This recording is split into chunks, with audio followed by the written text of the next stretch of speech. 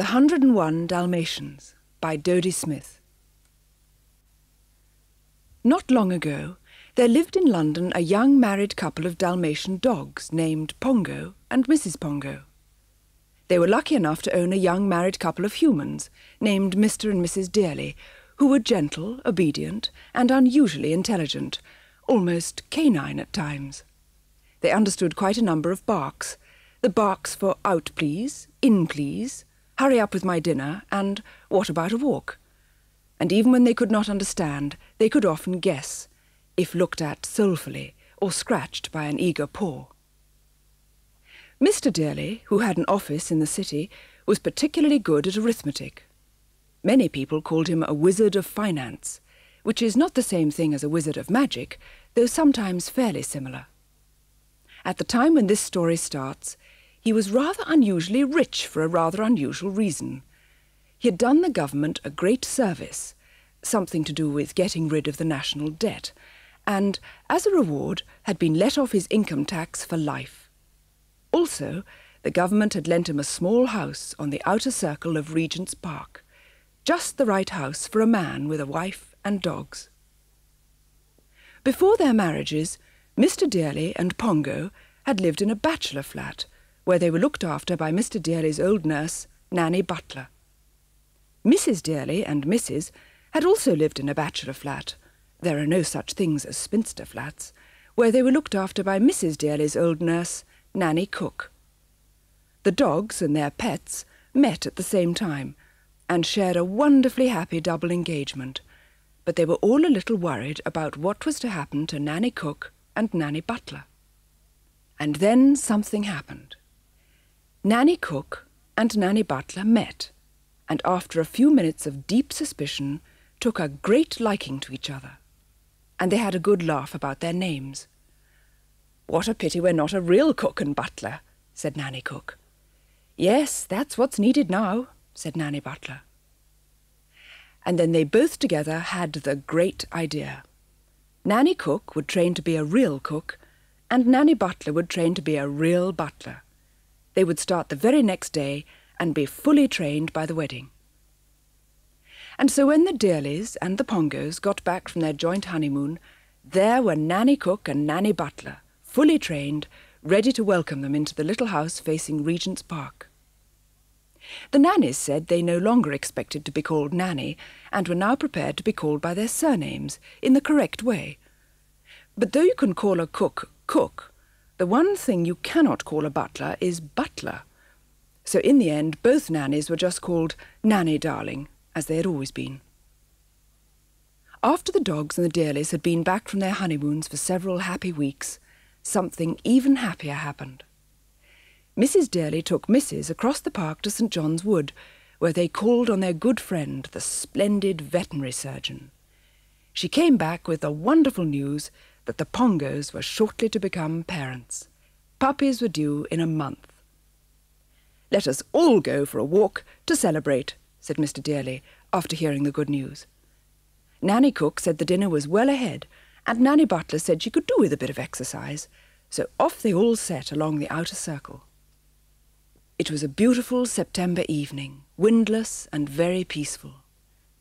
The park and the old cream-painted houses facing it basked in the golden light of sunset. There were many sounds, but no noises. The cries of playing children and the whir of London's traffic seemed quieter than usual, as if softened by the evening's gentleness. Birds were singing their last song of the day, and further along the circle, at the house where a great composer lived, someone was playing the piano. "I shall always remember this happy walk," said Mr. Dearly. At that moment, the peace was shattered by an extremely strident motor horn. A large car was coming towards them. It drew up at a big house just ahead of them, and a tall woman came out onto the front door steps. She was wearing a tight-fitting emerald satin dress, several ropes of rubies, and an absolutely simple white mink cloak, which reached to the heels of her ruby-red shoes. She had a dark skin, black eyes with a tinge of red in them, and a very pointed nose. Her hair was parted severely down the middle, and one half of it was black and the other white, rather unusual.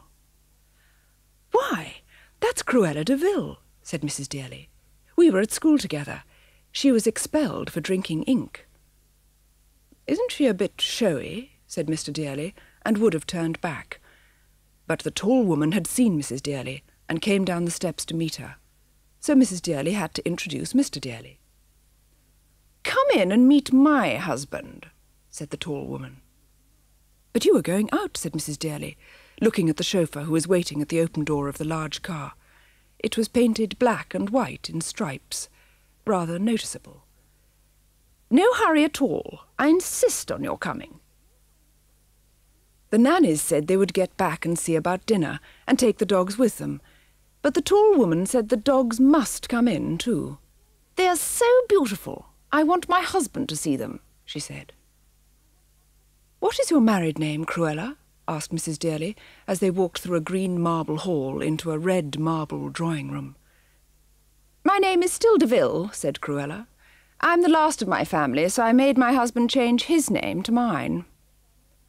Just then the absolutely simple white mink cloak slipped from her shoulders to the floor. Mr. Dearly picked it up. "What a beautiful cloak," he said, "but you'll find it too warm for this evening." "I never find anything too warm," said Cruella. "I wear furs all the year round. I sleep between ermine sheets." "How nice," said Mrs. Dearly politely. "Do they wash well?" Cruella did not seem to hear this. She went on, "I worship furs. I live for furs. That's why I married a furrier." Then Mr. de Vil came in. He was a small, worried-looking man who didn't seem to be anything beside a furrier. Cruella introduced him and then said, "Where are those two delightful dogs?" Pongo and Mrs. were sitting under the grand piano feeling hungry. The red marble walls had made them think of slabs of raw meat. "They're expecting puppies," said Mrs. Dearly happily. "Oh, are they? Good," said Cruella. "Come here, dogs." Pongo and Mrs. came forward politely. "Wouldn't they make enchanting fur coats?" said Cruella to her husband. "For spring wear over a black suit. We've never thought of making coats out of dog skins." Pongo gave a sharp, menacing bark. "It was only a joke, dear Pongo," said Mrs. Dearly, patting him. Then she said to Cruella, "I sometimes think they understand every word we say." She did not really think it, but it was true. That is, it was true of Pongo. Mrs. did not understand quite so many human words as he did, but she understood Cruella's joke and thought it a very bad one. As for Pongo, he was furious. What a thing to say in front of his wife when she was expecting her first puppies. He was glad to see Mrs. was not upset. "You must dine with us next Saturday," said Cruella to Mrs. Dearly. And as Mrs. Dearly could not think of a good excuse, she was very truthful, she accepted. Then she said they must not keep the de Vils any longer. As they went through the hall, a most beautiful white Persian cat dashed past them and ran upstairs. Mrs. Dearly admired it. "I don't like her much," said Cruella. "I'd drown her if she wasn't so valuable." The cat turned on the stairs and made an angry spitting noise. It might have been at Pongo and Mrs., but then again it might not. "I want you to hear my new motor horn," said Cruella, as they all went down the front door steps. "It's the loudest horn in England." She pushed past the chauffeur and sounded the horn herself, making it last a long time. Pongo and Mrs. were nearly deafened. "Lovely, lovely dogs," Cruella said to them, as she got into the striped black and white car. "You'd go so well with my car, and my black and white hair." Then the chauffeur spread a sable rug over the de Vils' knees and drove the striped car away. The golden sunset had gone now, and the blue twilight had come. The park was nearly empty, and a park keeper was calling, all out," in a faraway voice. There was a faint scent of hay from the sun-scorched lawns, and a weedy, watery smell from the lake. The Dearlys could see welcoming lights in their windows, and soon Pongo and Mrs. sniffed an exquisite smell of dinner. They all paused to look down through the iron railings at the kitchen. Although it was in the basement, this was not at all a dark kitchen. It had a door and 2 large windows opening onto one of the narrow paved yards which are so often found in front of old London houses. The correct name for these little basement yards is the area. A narrow flight of steps led up from the area to the street. "I hope we haven't tired Mrs.," said Mr. Dearly, as he opened the front door with his latchkey. Cruella de Vil's dinner party took place in a room with black marble walls on a white marble table. The food was rather unusual. The soup was dark purple. And what did it taste of? Pepper. The fish was bright green. And what did it taste of? Pepper. The meat was pale blue. And what did that taste of? Pepper. Everything tasted of pepper, even the ice cream, which was black. There were no other guests. After dinner, Mr. and Mrs. Dearly sat, panting, in the red marble drawing-room, where an enormous fire was now burning. Mr. de Vil panted quite a bit too.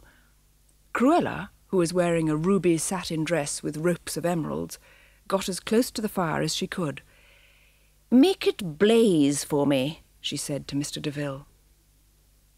Mr. de Vil made such a blaze that the Dearlys thought the chimney would catch fire.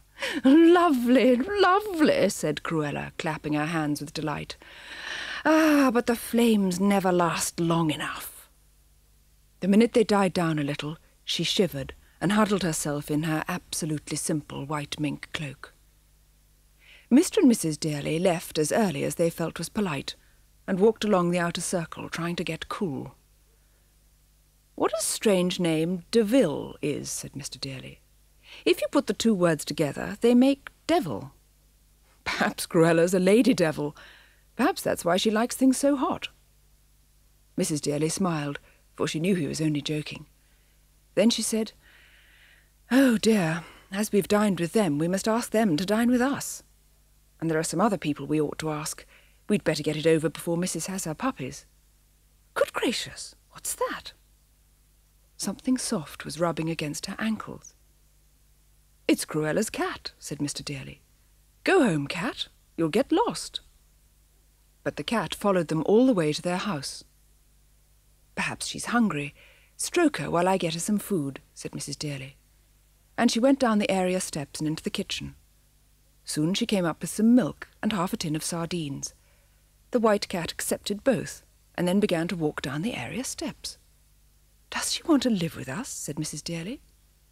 It seemed as if the white cat did. But just then Pongo woke up and barked loudly. The white cat turned and walked away into the night. "Just as well," said Mr. Dearly. "Cruella would have the law on us if we took her valuable cat." It must have been about 3 weeks later that Mrs. began to behave in a very peculiar manner. She explored every inch of the house, paying particular attention to cupboards and boxes.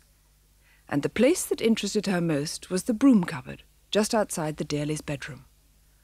"Bless me, she wants to have her puppies there," said Nanny Cook. "Not in that dark, stuffy cupboard, Mrs. Love," said Nanny Butler. "You need light and air." But when Mrs. Dearly consulted the splendid veterinary surgeon, he said what Mrs. needed most was a small, enclosed space where she would feel safe, and if she fancied the broom cupboard she'd better have. And she'd better have it at once and get used to it, even though the puppies were not expected for some days. "I hope this dinner party won't upset Mrs.," said Mr. Dearly, when he came home and found Mrs. settled in the cupboard. "I shall be glad when it's over." As there were quite a lot of guests, the food had to be normal, but Mrs. Dearly kindly put tall pepper grinders in front of the de Vils. Cruella ground so much pepper that most of the guests were sneezing, but Mr. de Vil used no pepper at all, and he ate much more than in his own house. Cruella was busy peppering her fruit salad when Nanny Butler came in and whispered to Mrs. Dearly. Mrs. Dearly looked startled, asked the guest to excuse her, and hurried out. A few minutes later, Nanny Butler came in again and whispered to Mr. Dearly. He looked startled, excused himself, and hurried out. Those guests who were not sneezing made polite conversation. Then Nanny Butler came in again. "Ladies and gentlemen," she said dramatically, puppies are arriving earlier than expected. Mr. and Mrs. Dearly ask you to remember that Mrs. has never before been a mother. She needs absolute quiet." There was an instant silence, broken only by a stifled sneeze. Then the guests rose, drank a whispered toast to the young mother, and tiptoed from the house. All except Cruella de Vil. When she reached the hall, she heard the Dearlys' voices and ran upstairs. I must see the darling puppies," she cried. The cupboard door was a little open. The Dearlys were inside, soothing Mrs. Cruella flung open the door and stared down at the 3 puppies. "But they're mongrels, all white, no spots at all," she cried. "You must drown them at once." "Dalmatians are always born white," said Mr. Dearly, glaring at Cruella. "The spots come later." "And we wouldn't drown them even if they were mongrels," said Mrs. Dearly indignantly. "It'd be quite easy," said Cruella. "I've drowned dozens and dozens of my cat's kittens. She always chooses some wretched alley cat for their father, so they're never worth keeping." "Surely you leave her 1 kitten," said Mrs. Dearly. "If I'd done that, I'd be overrun with cats," said Cruella. "Are you sure those horrid little white rats are pure Dalmatian puppies?" "Quite sure," snapped Mr. Dearly. "Now please go away, you're upsetting Mrs." "How long will it be before the puppies are old enough to leave their mother?" asked Cruella, "in case I want to buy some." 7 or 8 weeks, said Mr. Dearly, "but there won't be any for sale." Then he shut the cupboard door in Cruella's face, and Nanny Butler firmly showed her out of the house. Nanny Cook was busy telephoning the splendid vet, but he was out on another case. His wife said she would tell him as soon as he came home, and there was no need to worry. It sounded as if Mrs. was getting on very well. She certainly was. There was now a 4th puppy. Mrs. washed it, then Mr. Dearly dried it, while Mrs. Dearly gave Mrs. a drink of warm milk. Then the pup was put in with the other 3, in a basket placed where Mrs. could see it. Soon she had a 5th puppy, then a 6th, and a 7th. The night wore on. 8 puppies, 9 puppies. Surely that would be all. Dalmatians do not often have more in their first family. 10 puppies, 11 puppies. Then the 12th arrived, and it did not look like its brothers and sisters. The flesh showing through its white hair was not a healthy pink, but a sickly yellow, and instead of kicking its little legs, it lay quite still. The nannies, who were sitting just outside the cupboard, told Mr. and Mrs. Dearly that it had been born dead. "But with so many, its mother will never miss it," said Nanny Cook comfortingly. Mr. Dearly held the tiny creature in the palm of his hand and looked at it sorrowfully. "It isn't fair it should have no life at all," said Mrs. Dearly with tears in her eyes. Something he had once read came back to Mr. Dearly. He began to massage the puppy. Then he tousled it gently in a towel. And suddenly there was a faint hint of pink around its nose. Then its whole little body was flushed with pink beneath its snowy hair. Its legs moved. Its mouth opened. It was alive. Mr. Dearly quickly put it close to Mrs. so that she could give it some milk at once, and it stayed there, feeding, until the next puppy arrived, for arrive it did. That made 13. Shortly before dawn, the front doorbell rang. It was the splendid vet who had been up all night saving the life of a dog that had been run over. By then, all the puppies had been born, and Mrs. was giving breakfast to 8 of them, all she could manage at one time. "Excellent," said the splendid vet. "A really magnificent family. And how is the father bearing up?"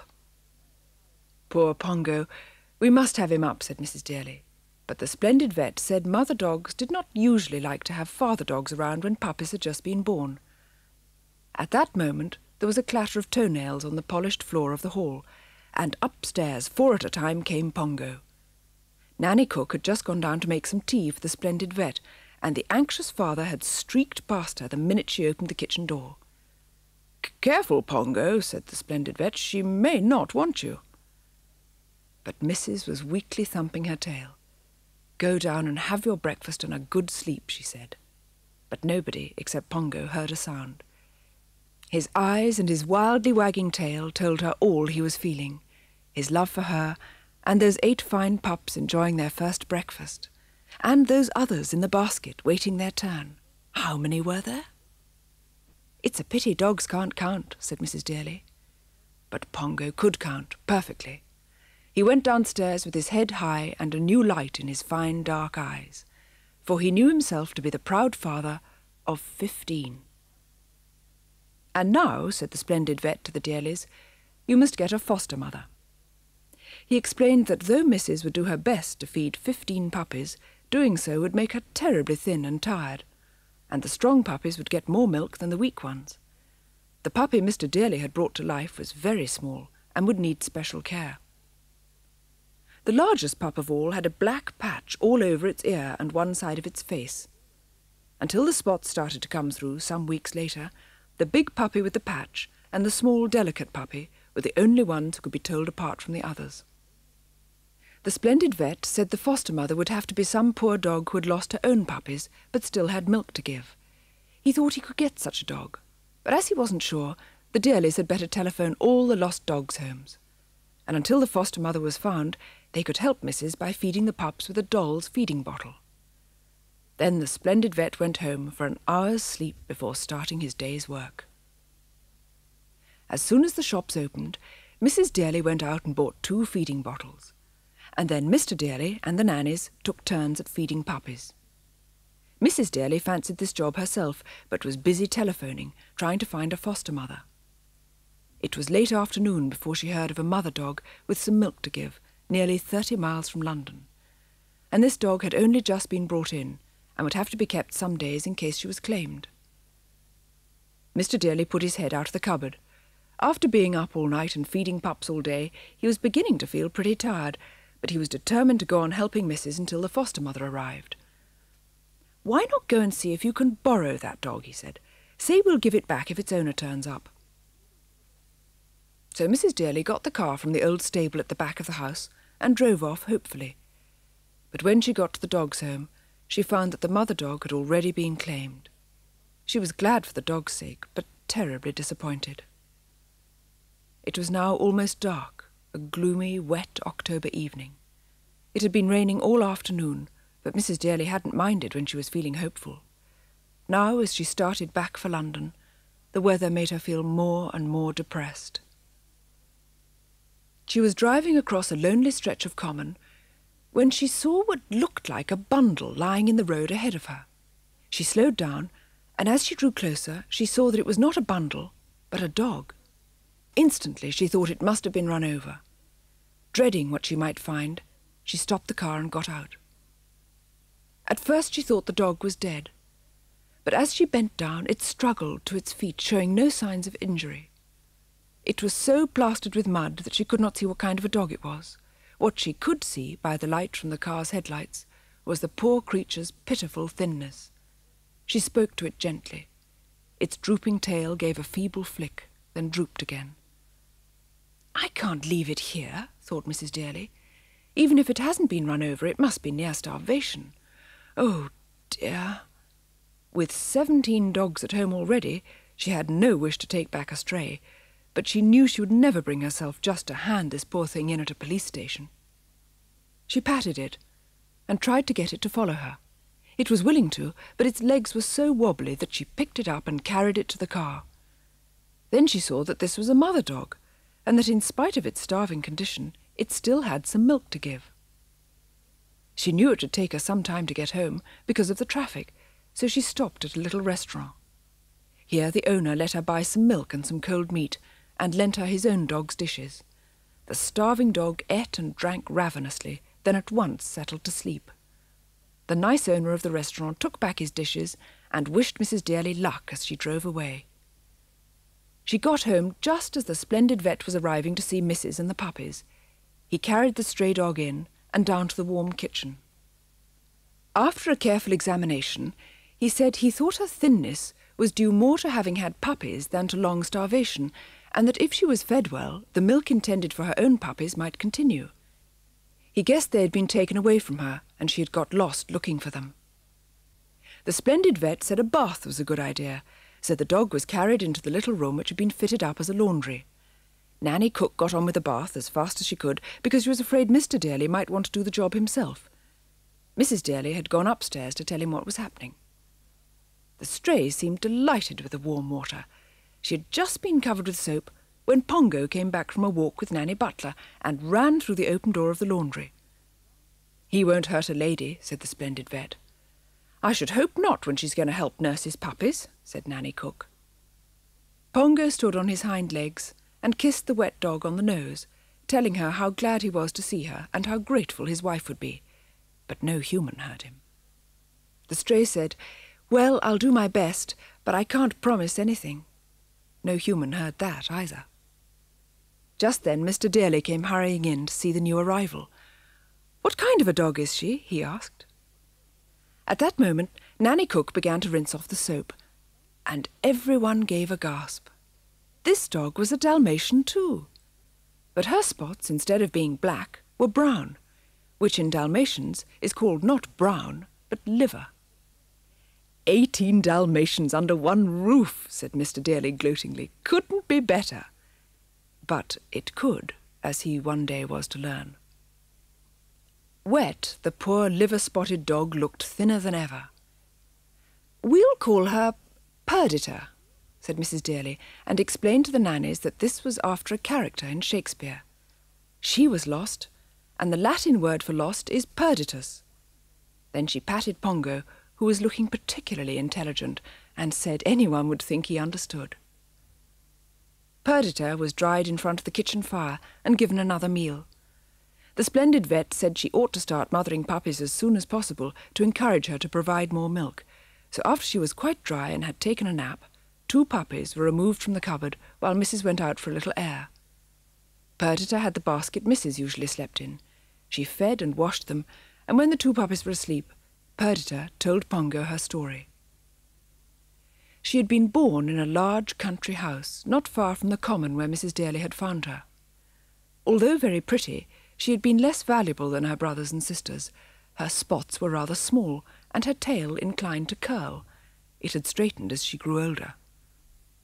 As no one rich or important wanted to be her pet, she was given to a farmer, who, though not cruel to her, never gave her the love all Dalmatians need, and he let her run wild, which is not good for any kind of dog. A time came when she felt a great desire to marry, but no marriage was arranged for her, and as the farm was over a mile from any village, no dogs had come courting her. So one day she set out to find a husband for herself. Her way to the village lay across the common, where she saw a large, handsome car which had been driven onto the grass. A group of people were having a picnic, and with them was a superb liver-spotted Dalmatian. At that moment he saw Perdita. It was love at first sight. He came bounding to her, and they were away into a wood together before anyone could stop them. Here they made swift arrangements for their marriage, promising to love each other always. Then the happy husband told his wife she must, of course, come and live with him, and led her back to the common. But as they reached it, along came the farmer Perdita lived with, in his rattling old car. He dragged her into it, and the picnic party bundled her husband into their car. Both dogs struggled and howled, but it was useless. The cars drove off in opposite directions. 9 weeks after her marriage, Perdita had 8 puppies. The farmer did not give her extra food or help to feed the puppies himself, so she got thinner and thinner. By the time her family was a month old, she was just skin and bone. Then the farmer put down some food for the puppies to eat, and they quickly learned how to, but they still went on taking all the milk Perdita could give them, so she never had a chance to regain her weight. She was such a very young mother, barely full-grown herself, but she loved her babies dearly and did all she could for them. And as she got thinner, they got fatter. The spots on Dalmatians begin to come through after 2 weeks. By the time Perdita's family was 6 weeks old, it was obvious that they were to be beautifully marked and very valuable. Perdita heard the farmer say so to a stranger who came to the farm one morning.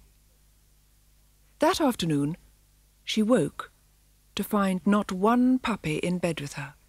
She searched the farmhouse, she searched the farmyard. No puppies anywhere. She ran onto the road, fearing they might have been run over. On and on she went, pausing every few minutes to bark. No answering puppy bark came to her. Soon it began to rain. She thought of the puppies all getting wet and barked more and more desperately. A car nearly ran over her.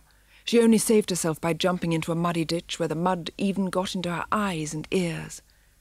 By the time she reached the common where she had met her husband, she was shivering and weak on her legs. She had eaten nothing since the previous afternoon.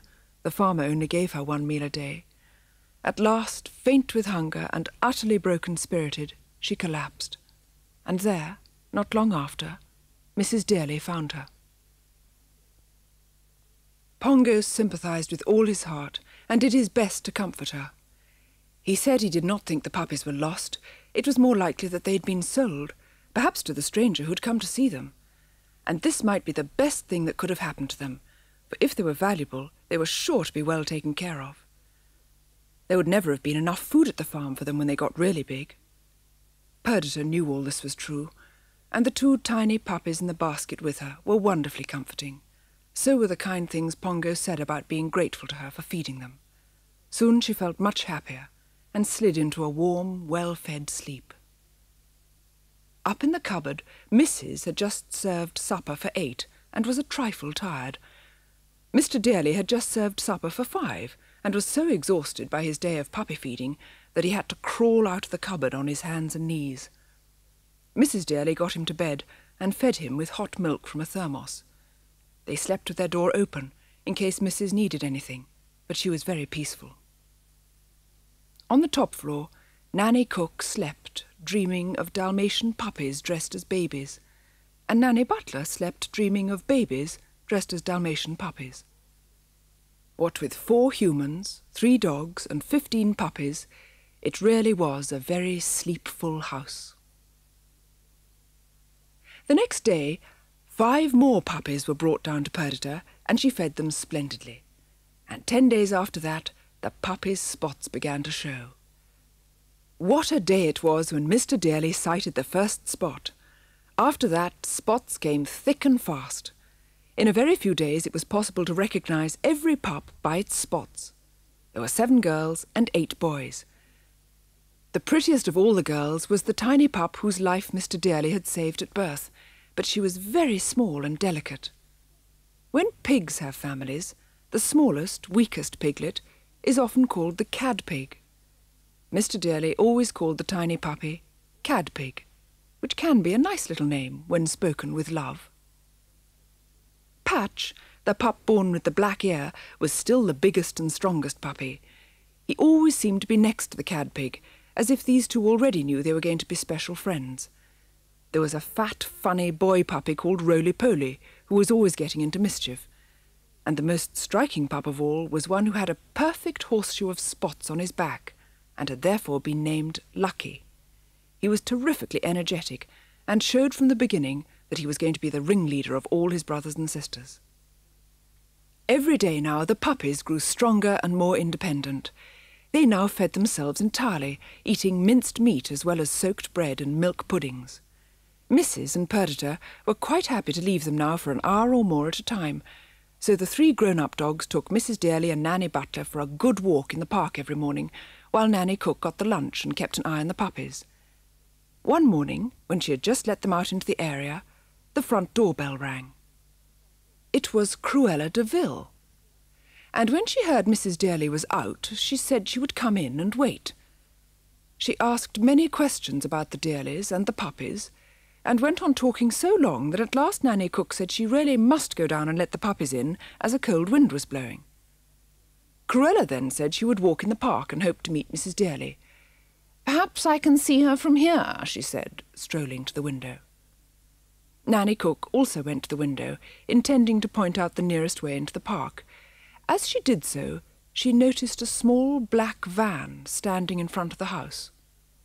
At that very moment, it drove off at a great pace. Cruella, suddenly, seemed in a hurry. She almost ran out of the house and down the front doorsteps.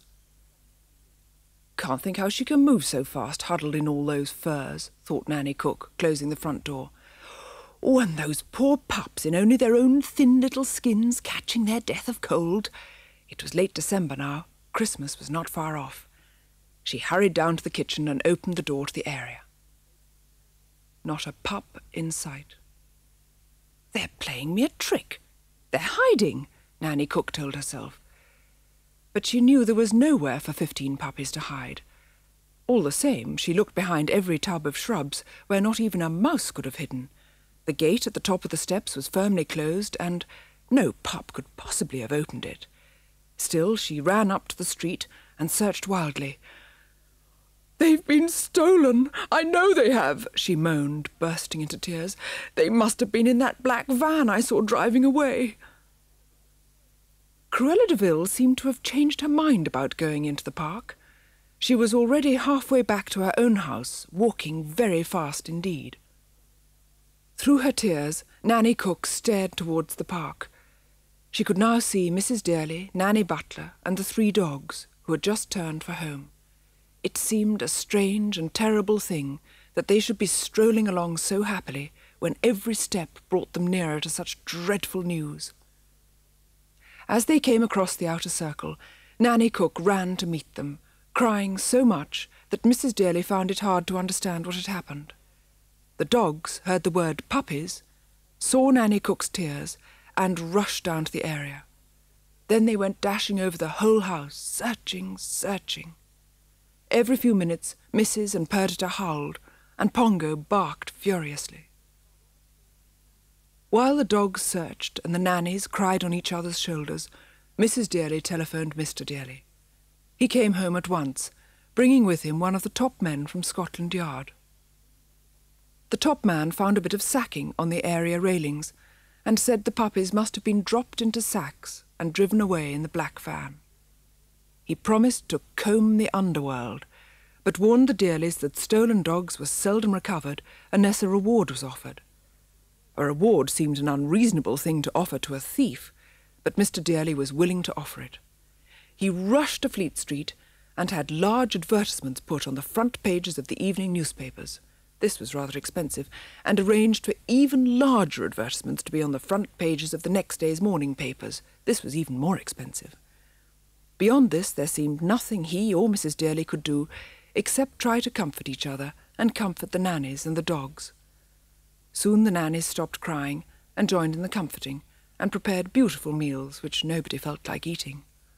And at last, night fell on the stricken household. Anyone who did not know Pongo well would have thought him handsome, amusing, and charming, but not particularly clever. Even the Dearlys did not quite realise the depths of his mind. He was often still so puppyish. He would run after balls and sticks, climb into laps far too small to hold him, and roll over on his back to have his stomach scratched. How was anyone to guess that this playful creature owned one of the keenest brains in dogdom?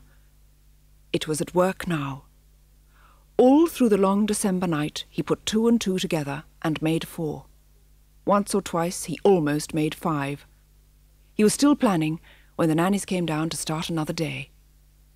As a rule, this was a splendid time, with the fire freshly made, plenty of food around, and the puppies at their most playful. This morning, well, as Nanny Butler said, it just didn't bear thinking about. But she thought about it, and so did everybody else in that pupless house. No good news came during the day, but the Dearlys were surprised and relieved to find the dogs ate well. Pongo had been firm. "You girls have got to keep your strength up." And there was an even greater surprise in the afternoon. Pongo and Mrs. showed very plainly that they wanted to take the Dearlys for a walk. Perdita did not. She was determined to stay at home in case any pup returned and was in need of a wash. It was very cold, so Mrs. was put into her beautiful blue coat. Pongo would never wear his.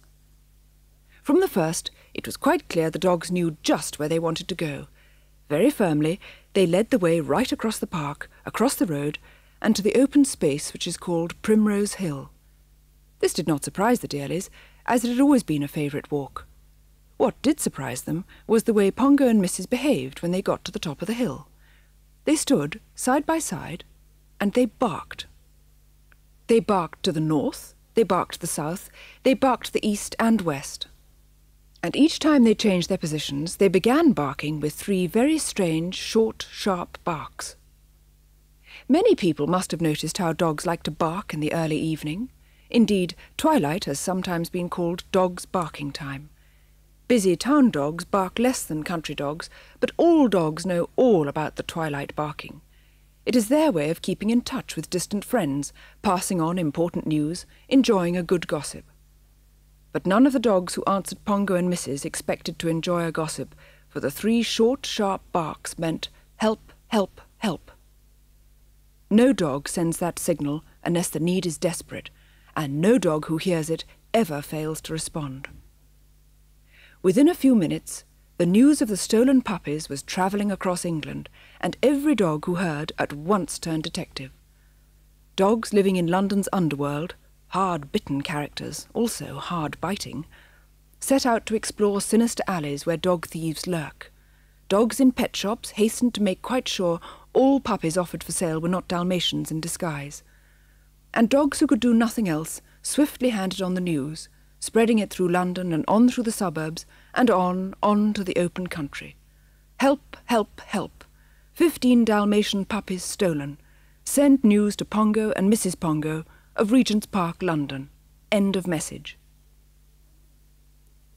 Pongo and Mrs. hoped all this would be happening, but all they really knew was that they had made contact with the dogs near enough to answer them, and that those dogs would be standing by at twilight the next evening to relay any news that had come along. One Great Dane, over towards Hampstead, was particularly encouraging. "I have a chain of friends all over England," he said in his great booming bark, "and I will be on duty day and night. Courage, courage, O dogs of Regent's Park." It was almost dark now, and the Dearleys were suggesting, very gently, that they should be taken home. So after a few last words with the Great Dane, Pongo and Mrs. led the way down Primrose Hill. The dogs who had answered them were silent now, but the twilight barking was spreading in an ever-widening circle. And tonight it would not end with twilight. It would go on as the moon rose high over England. The next day, just before dusk, Pongo and Mrs. again showed that they wished to take the Dearleys for a walk. So off they started, and again the dogs led the way to the top of Primrose Hill. And again they stood side by side and gave 3 sharp barks. But this time, though no human ear could have detected it, they were slightly different barks, and they meant not help, help, help, but ready, ready, ready. The dogs who collected news from all over London replied first. Reports had come from the West End and the East End and south of the Thames, and all these reports were the same. Calling Pongo and Mrs. Pongo of Regent's Park. No news of your puppies. Deepest regrets. End of message. Again and again Pongo and Mrs. barked the ready signal, each time with fresh hope. Again and again came bitter disappointment. At last only the Great Dane over towards Hampstead remained to be heard from. They signalled to him, their last hope. Back came his booming bark. "Calling Pongo and Mrs. Pongo. News, news at last. Stand by to receive details." A most wonderful thing had happened. A Pomeranian with a piercing yap had got a message through to him. She had heard it from a poodle, who had heard it from a boxer, who had heard it from a Pekingese. Dogs of almost every known breed had helped to carry the news, and a great many dogs of unknown breed, none the worse for that, and all of them bright as buttons. In all, 480 dogs had relayed the message, which had travelled over 60 miles as the dog barks. Each dog had given the urgent signal, which had silenced all gossiping dogs. Not that many dogs were merely gossiping that night. Almost all the twilight barking had been about the missing puppies. This was the strange story that now came through to Pongo and Mrs. In a remote Suffolk village was an old house completely surrounded by an unusually high wall. 2 brothers named Saul and Jasper Baden lived there, but were merely caretakers for the real owner. The place had an evil reputation. No local dog will have dreamed of putting its nose inside the tall iron gates. In any case, these gates were always kept locked. It so happened that an elderly English sheepdog's walk took him past this house. He quickened his pace, having no wish to meet either of the Badens. And at that moment, something came sailing out over the high wall. It was a bone, the sheepdog saw with pleasure, but not a bone with meat on it, he noted with disgust. It was an old, dry bone, and on it were some peculiar scratches. The scratches formed letters, and the letters were SOS. Someone was asking for help. Someone behind the tall wall and the high chained gates. The sheepdog barked a low, cautious bark. He was answered by a high, shrill bark. Then he heard a yelp, as if some dog had been cuffed. The sheepdog barked again, saying, "I'll do all I can." Then he picked up the bone in his teeth and raced back to the farm. Once home, he showed the bone to a tabby cat and asked her help. Then together they hurried to the lonely house. At the back they found a tree whose branches reached over the wall. The cat climbed the tree, went along its branches, and then leapt to a tree the other side of the wall. "Take care of yourself," barked the sheepdog. "Remember those Baden brothers are villains." The cat clawed her way down, backwards to the ground, then hurried through the overgrown shrubbery. Soon she came to an old brick wall which enclosed a stable-yard. From behind the wall came whimperings and snufflings. She leapt to the top of the wall and looked down. The next second, one of the Baden brothers saw her and threw a stone at her. She dodged it, jumped from the wall, and ran for her life. In 2 minutes she was safely back with the sheepdog. "They're there," she said triumphantly. "The place is seething with Dalmatian puppies." The sheepdog was a formidable twilight barker. Tonight, with the most important news in dogdom to send out, he surpassed himself. And so the message travelled, by way of farm dogs and house dogs, great dogs and small dogs, across miles and miles of country, across miles and miles of suburbs, across a network of London streets the chain held firm, from the depths of Suffolk to the top of Primrose Hill, where Pongo and Mrs., still as statues, stood listening. Puppies found in lonely house. SOS on old bone. Mrs. could not take it all in, but Pongo missed nothing. There were instructions for reaching the village, suggestions for the journey, offers of hospitality on the way. And the dog chain was standing by to take a message back to the pups. The sheepdog would bark it over the wall in the dead of night. At first Mrs. was too excited to think of anything to say, but Pongo barked clearly, "Tell them we're coming. Tell them we start tonight. Tell them to be brave." So they signed off, and there was a sudden silence. And then, though not quite so loudly, they heard the Great Dane again, but this time he was not barking towards them. What they heard was their message, starting on its way to Suffolk. At 11 o'clock the dogs gave Mrs. Dearly's hands one last kiss and took Mr. Dearly out for his last run. Perdita joined them for this. She had spent the evening with the two nannies, feeling that Pongo and Mrs. might wish to be alone with their pets. Then all 3 dogs went to their baskets in the warm kitchen, and the house settled for the night. But it did not settle for long. Shortly before midnight, Pongo and Mrs. got up, ate some biscuits they had hidden, and took long drinks of water. Then they said a loving goodbye to Perdita, who was in tears, nosed open a window at the back of the house, and got out into the mews. After a few minutes they were nearly at the bridge which leads from the outer circle towards Camden Town. As they ran towards the bridge, Mrs.'s heart gave a wild flutter. Coming towards them was a policeman. Instantly Pongo led the way into a back street, and they were soon safely out of the policeman's sight. But seeing him had reminded Mrs. of something. "Oh, Pongo," she wailed, "we are illegal. We are out without our collars." "And a good thing too," said Pongo, "for a dog can be grabbed by the collar. But I do wish we could have brought your coat." "I don't," said Mrs. bravely, "for if I wore a coat, how should I know how cold the puppies were? They have no coats." "Oh, Pongo, how can they make the journey from Suffolk in such wintry weather? Suppose it snows?" "They may not have to make the journey yet," said Pongo.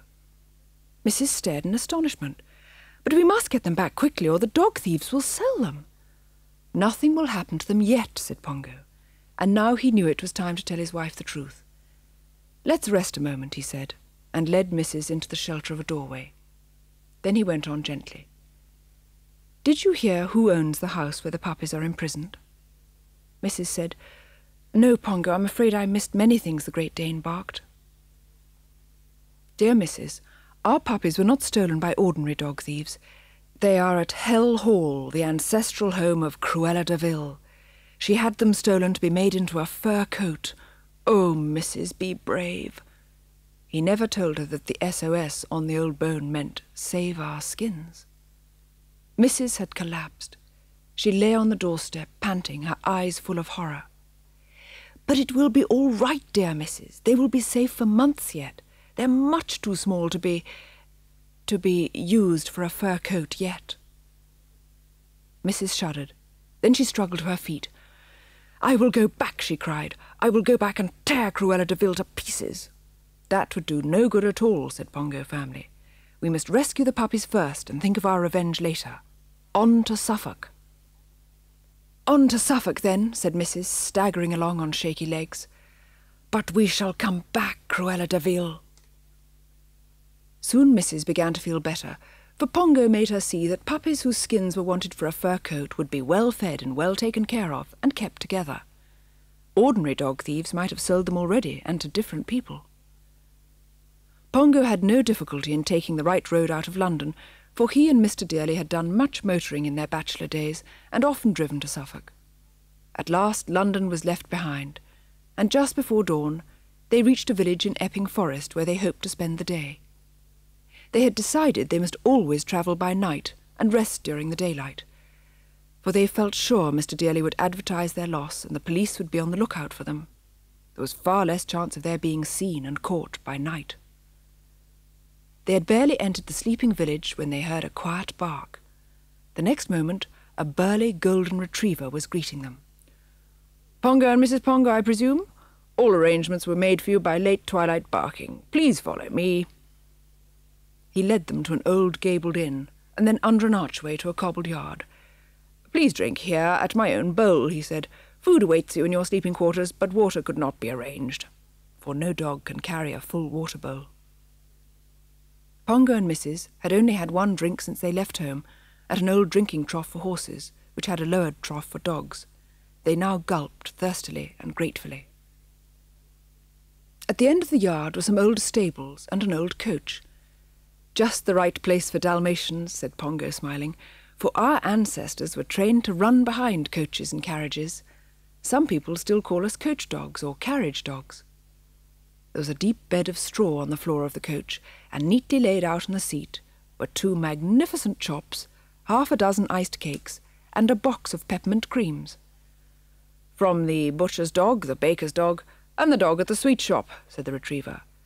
I shall arrange your dinner. Will steak be satisfactory? Pongo and Mrs. said it would indeed, and tried to thank him for everything, but he waved their thanks away, saying, My youngest lad's already on guard. He's hoping to see you for a moment when you're rested and ask for your paw marks to start his collection. A small guard of honour will see you out of the village, but I shan't let them waste too much of your time. Good night. That's really good morning. Pleasant dreams. As soon as he had gone, Pongo and Mrs. ate ravenously. Then they settled down in the straw, close together, and got warmer and warmer. How gloriously they slept! It was their first really deep sleep since the loss of the puppies. Even the twilight barking did not disturb them. It brought good news, which the retriever told them when he woke them, as soon as it was dark. All was well with the pups, and Lucky sent a message that they were getting more food than they could eat. This gave Pongo and Mrs. a wonderful appetite for the steaks that were waiting for them. The steaks were finished, and a nice piece of cheese was going down well, when the corgi from the post office arrived with an evening paper in her mouth. Mr. Dearly had put in his largest advertisement yet, with a photograph of Pongo and Mrs. Pongo's heart sank, for he felt the route planned for them was no longer safe. It had led through many villages, where even by night they might be noticed, unless they waited till all humans had gone to bed, which would waste too much time. He said, We must travel across country. But you'll get lost, said the retriever's wife. Pongo never loses his way, said Mrs. proudly. And the moon will be nearly full, but it will be hard to pick up food. I had arranged for it to await you in several villages. Never mind, I can cancel it by the 9 o'clock barking, said the retriever. There was a snuffling at the back door of the stable.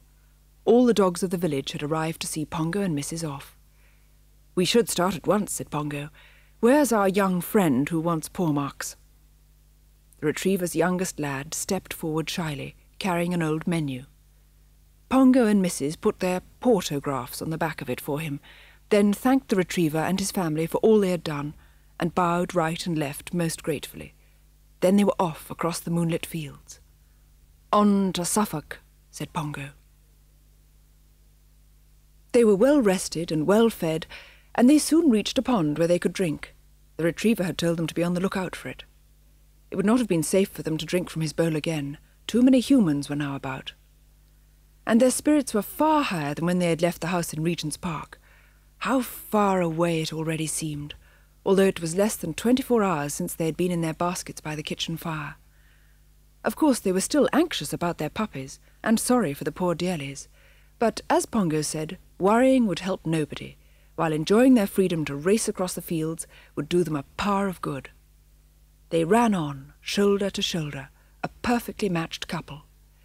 The night was windless, and therefore seemed warmer than the night before, but Pongo knew there was a heavy frost, and when, after a couple of hours across the fields, they came to another pond, there was a film of ice over it. They broke this easily and drank, but Pongo began to be a little anxious about where they would be by daybreak, for they would need good shelter in such cold weather.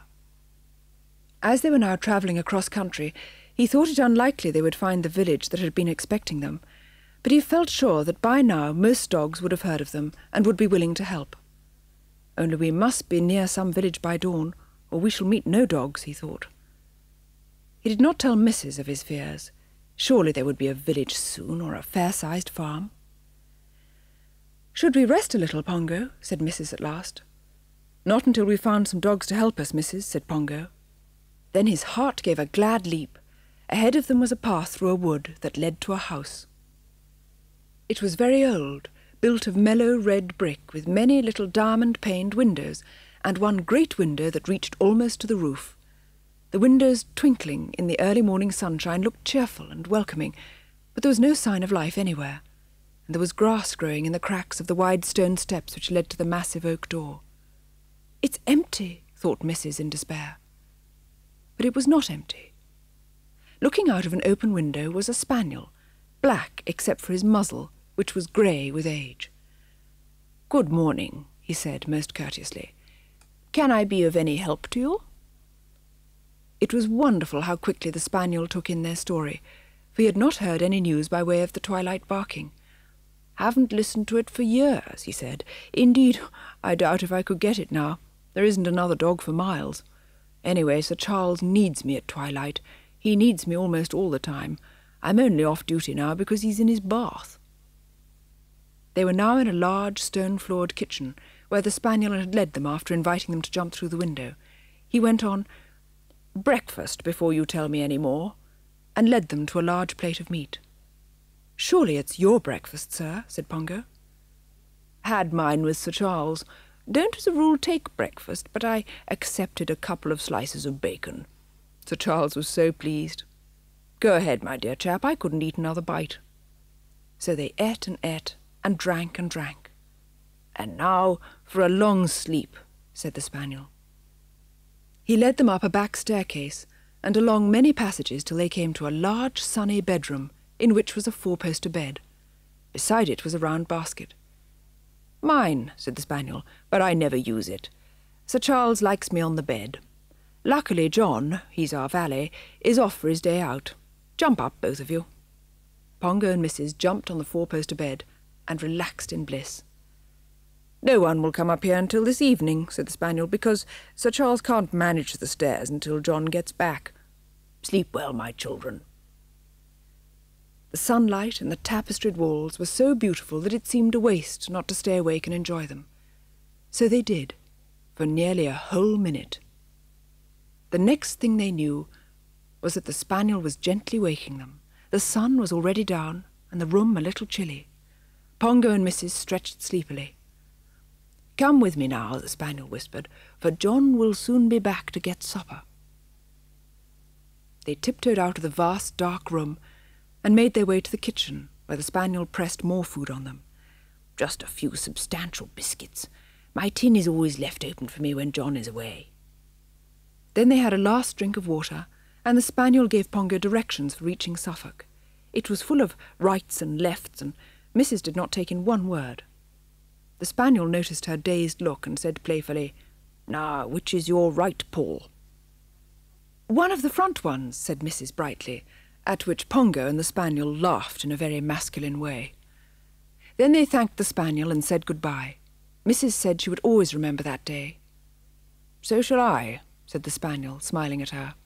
"Ah, Pongo, what a lucky dog you are." "I know it," said Pongo, looking proudly at Mrs. Then they were off. After they'd been running across the field for some minutes, Mrs. said anxiously, "Pongo, how far away from the puppies are we now?" "With good luck we should reach them tomorrow morning," said Pongo. Just before midnight they came to the market town of Sudbury. Pongo paused as they crossed the bridge over the River Stour. "Here we enter Suffolk," he said triumphantly. They ran on through the quiet streets of old houses and into the market square. They had hoped they might meet some dog and hear if any news of the puppies had come at the twilight barking, but not so much as a cat was stirring. While they were drinking at the fountain, church clocks began to strike midnight. Mrs. said gladly, "Oh, Pongo, it's tomorrow. Now we shall be with our puppies today." And on they went. "I'm so afraid we may go through our village without knowing it," Pongo said. "For as we have not been able to send any news by the twilight barking, nobody will be on the lookout for us." But he was wrong. Suddenly, out of the darkness, came a loud meow. They stopped instantly. Just ahead of them, up a tree, was a tabby cat. She said, "Pongo and Mrs., I suppose you are friendly?" "Yes, indeed, madam," said Pongo. "Are you, by any chance, the cat who helped to find our puppies?" "That's me," said the cat. "Oh, thank you," cried Mrs.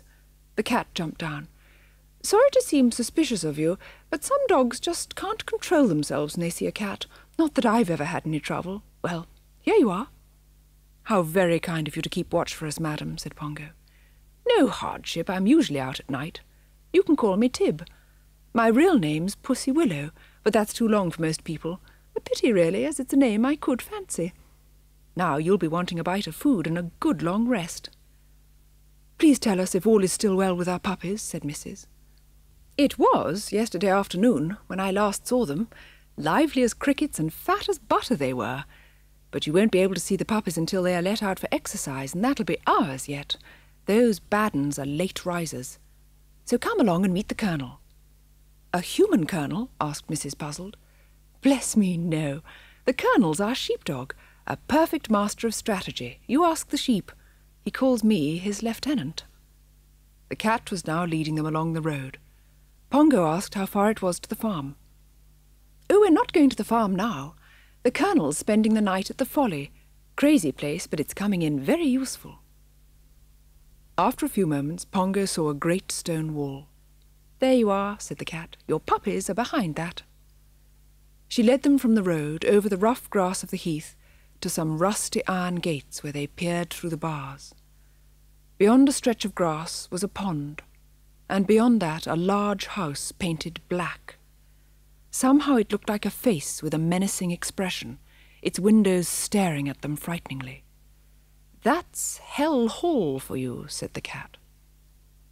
She then led them round the walls, which completely encircled the house, until they came to a tower rising high above the tree-tops. It was built of rough grey stone, like the wall, and was rather like a church tower. But there was no church. The tower simply jutted out of the wall. "Well may they call it a folly," said the cat. Mrs. did not know what the word meant, but Pongo had seen a folly before and was able to explain. The name is often given to expensive, odd buildings built for no sensible reason. The cat meowed 3 times, and there were 3 answering barks from inside the tower. A moment later came the sound of a bolt being drawn back. "The Colonel's the only dog I ever knew who could manage bolts with his teeth," said the cat proudly. Pongo instantly decided he would learn to manage bolts. Come in," said a rumbling voice, "but let me have a look at you first. There's not much light inside yet." An enormous sheepdog came out. Pongo saw at once that this was none of your dapper military men, but a lumbering old soldier man, possibly a slow thinker, but widely experienced.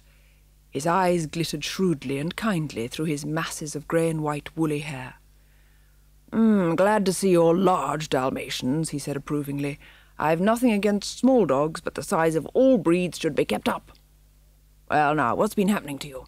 There was a rare to-do on the twilight barking last night when no one had any news of you." He led the way into the folly, while Pongo told of their day with the spaniel. "Son's a splendid fellow," said the Colonel. "Sorry he's not on the barking. Now, tuck in, you two. I provided breakfast just in case you turned up." There was plenty of good farmhouse food and a deep round tin full of water. The cat acted as hostess during the meal. When they had finished, the Colonel said, "And now we'll show our guests their sleeping quarters."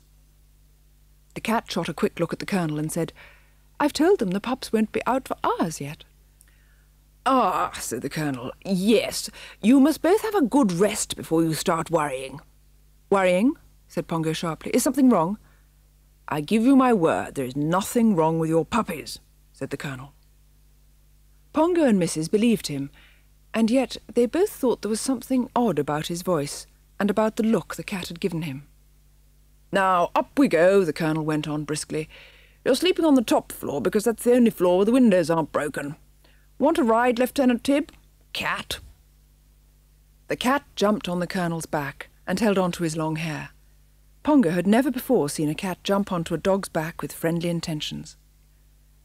The narrow, twisting stairs went up through 5 floors of the folly, most of them full of broken furniture, old trunks, and all manner of rubbish. On the top floor was a deep bed of straw, brought up by the Colonel in a sack. But what interested Mrs. far more was the narrow window. Surely it must look towards Hell Hall. She ran to see. Yes, beyond the tree-tops and a neglected orchard was the back of the black house. At one side was a large stable-yard. "Is that where the puppies will come out?" she asked. "Yes, yes," said the Colonel, "but it won't be for, well, some time yet." "I shall never sleep until I've seen them," said Mrs. "Yes, you will, because I shall talk you to sleep," said the Colonel. "Your husband has asked me to tell him the history of Hell Hall. Now come and lie down." Then he sent the cat to start collecting food for the next meal, and began to talk in his rumbling voice. This was the story he told. Hell Hall had once been an ordinary farmhouse named Hill Hall. The farmer, whose name was Hill, got into debt, and sold Hill Hall to an ancestor of Cruella de Vil's, who liked its lonely position on the wild heath. He intended to pull the farmhouse down and build himself a fantastic house, which was to be a mixture of a castle and a cathedral, and had begun by building the surrounding wall and the folly. Once the wall, with its heavy iron gates, was finished, strange rumours began to spread. Villagers crossing the heath at night heard screams and wild laughter. Were there prisoners behind the prison-like wall? People began to count their children carefully. Mrs. had taken in very little of this, and was now fast asleep, but Pongo was keenly interested. "By this time," the Colonel went on, "people were calling the place Hell Hall, and the de Vil chap plain devil. The end came when the men from several villages arrived one night with lighted torches, prepared to break open the gates and burn the farmhouse down. But as they approached the gates, a terrific thunderstorm began and put the torches out. Then the gates burst open, seemingly of their own accord, and out came de Vil, driving a coach and 4. And the story is that lightning was coming not from the skies, but from de Vil. Blue, forked lightning. All the men ran away screaming, never came back, and neither did de Vil. The house stood empty for 30 years. Then someone rented it. It's been rented again and again, but no one ever stays." "And it still belongs to the de Vil family?" asked Pongo. "There's only Cruella de Vil left of the family now. Yes, she owns it. She came down here some years ago and had the house painted black. It's red inside, I'm told, but she never lived here. She lets the Baden brothers have it rent-free as caretakers." "I wouldn't let them take care of any kennel of mine." Those were the last words Pongo heard, for as the story ended, sleep wrapped him round. The sheepdog stood looking down at the peaceful couple. "Well, they're in for a shock," he thought, and then lumbered his way downstairs. It was less than an hour later when Mrs. opened her eyes. She had been dreaming of the puppies. She had heard them barking. And they were barking. She sprang out of the straw and dashed to the window. No pup was to be seen, but you could hear the barking clearly. It was coming from inside the black house. Then the barking grew louder, the door to the stable yard opened, and out came a stream of puppies. Mrs. blinked. Surely her puppies could not have grown so much in less than a week. And surely she had not had so many puppies. More and more were hurrying out. The whole yard was filling up with fine, large, healthy Dalmatian puppies. But Mrs. raised her head in a wail of despair. These puppies were not hers at all. The whole thing was a mistake. Her puppies were still lost, perhaps starving, perhaps even dead. Again and again she howled in anguish. Her first howl had wakened Pongo. He was beside her in a couple of seconds, and staring at the yard full of milling, tumbling puppies. And they were still coming out of the house, rather smaller puppies now. And then they saw him, smaller even than they had remembered. Lucky! There was no mistaking that horseshoe of spots on his back. And after him came Roly-Poly, falling over his feet as usual. Then Patch and the tiny cad-pig and all the others. All well, all lashing their tails, all eager to drink at the low troughs of water that stood about in the yard. "Look, Patch is helping the cad-pig to find a place," said Mrs. delightedly. "But what does it mean? Where have all these other puppies come from?" Dazed as he was with sleep, Pongo's keen brain had gone into instant action. He saw it all. Cruella must have begun stealing puppies months before, soon after that evening when she had said she would like a Dalmatian fur coat. The largest pups in the yard looked at least 5 months old. Then they went down and down in size. Smallest and youngest of all were his own puppies, which must obviously have been the last to be stolen. He had barely finished explaining this to Mrs. when the sheepdog reached the top of the stairs. He had been downstairs getting in fresh water and had heard Mrs. howl. "Well, now you know," he said. "I was hoping you could have had a good sleep first." "But why are you both looking so worried?" asked Mrs. "Our puppies are safe and well." "Yes, my dear, you go on watching them," said Pongo gently. Then he turned to the Colonel. "You come downstairs and have a drink, my boy," said the Colonel. Oh, how Pongo needed that drink. He drained the tin. "I'll get more," said the Colonel, gripping the handle of the small tin bucket between his teeth. "I borrowed this for my little pet, Tommy. This is the only way I know that a dog can carry water." They went out into the early morning sunlight and to a nearby stream, where the Colonel carefully lowered the bucket and pulled it up full. Back in the Folly, Pongo said, "Colonel, how many puppies are there?" "Can't tell exactly because they never keep still, but I'd say, counting yours, getting on for 100. 100? Colonel, what am I going to do?"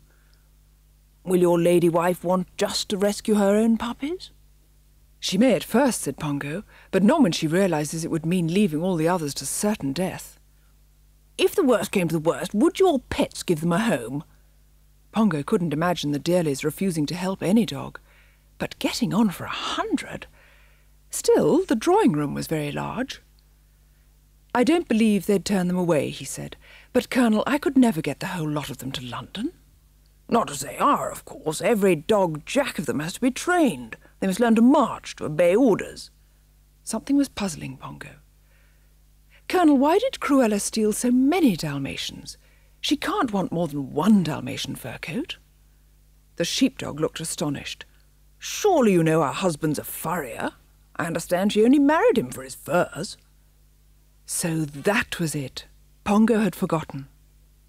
But if the DeVilles planned to sell Dalmatian coats to the public, then Hell Hall would be nothing less than a Dalmatian fur farm, and no Dalmatian would ever be safe again unless Cruella's career came to an end. "I must cope with that when I get back to London," thought Pongo grimly as he mounted the stairs.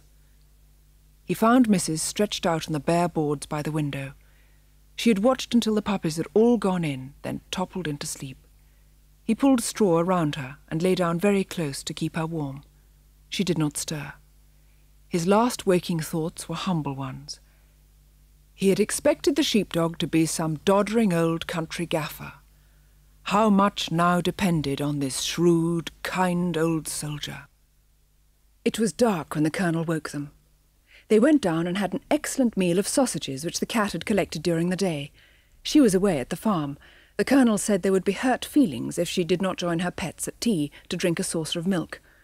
"And I must go back later because my young pet, Tommy, likes me there while he has his bath.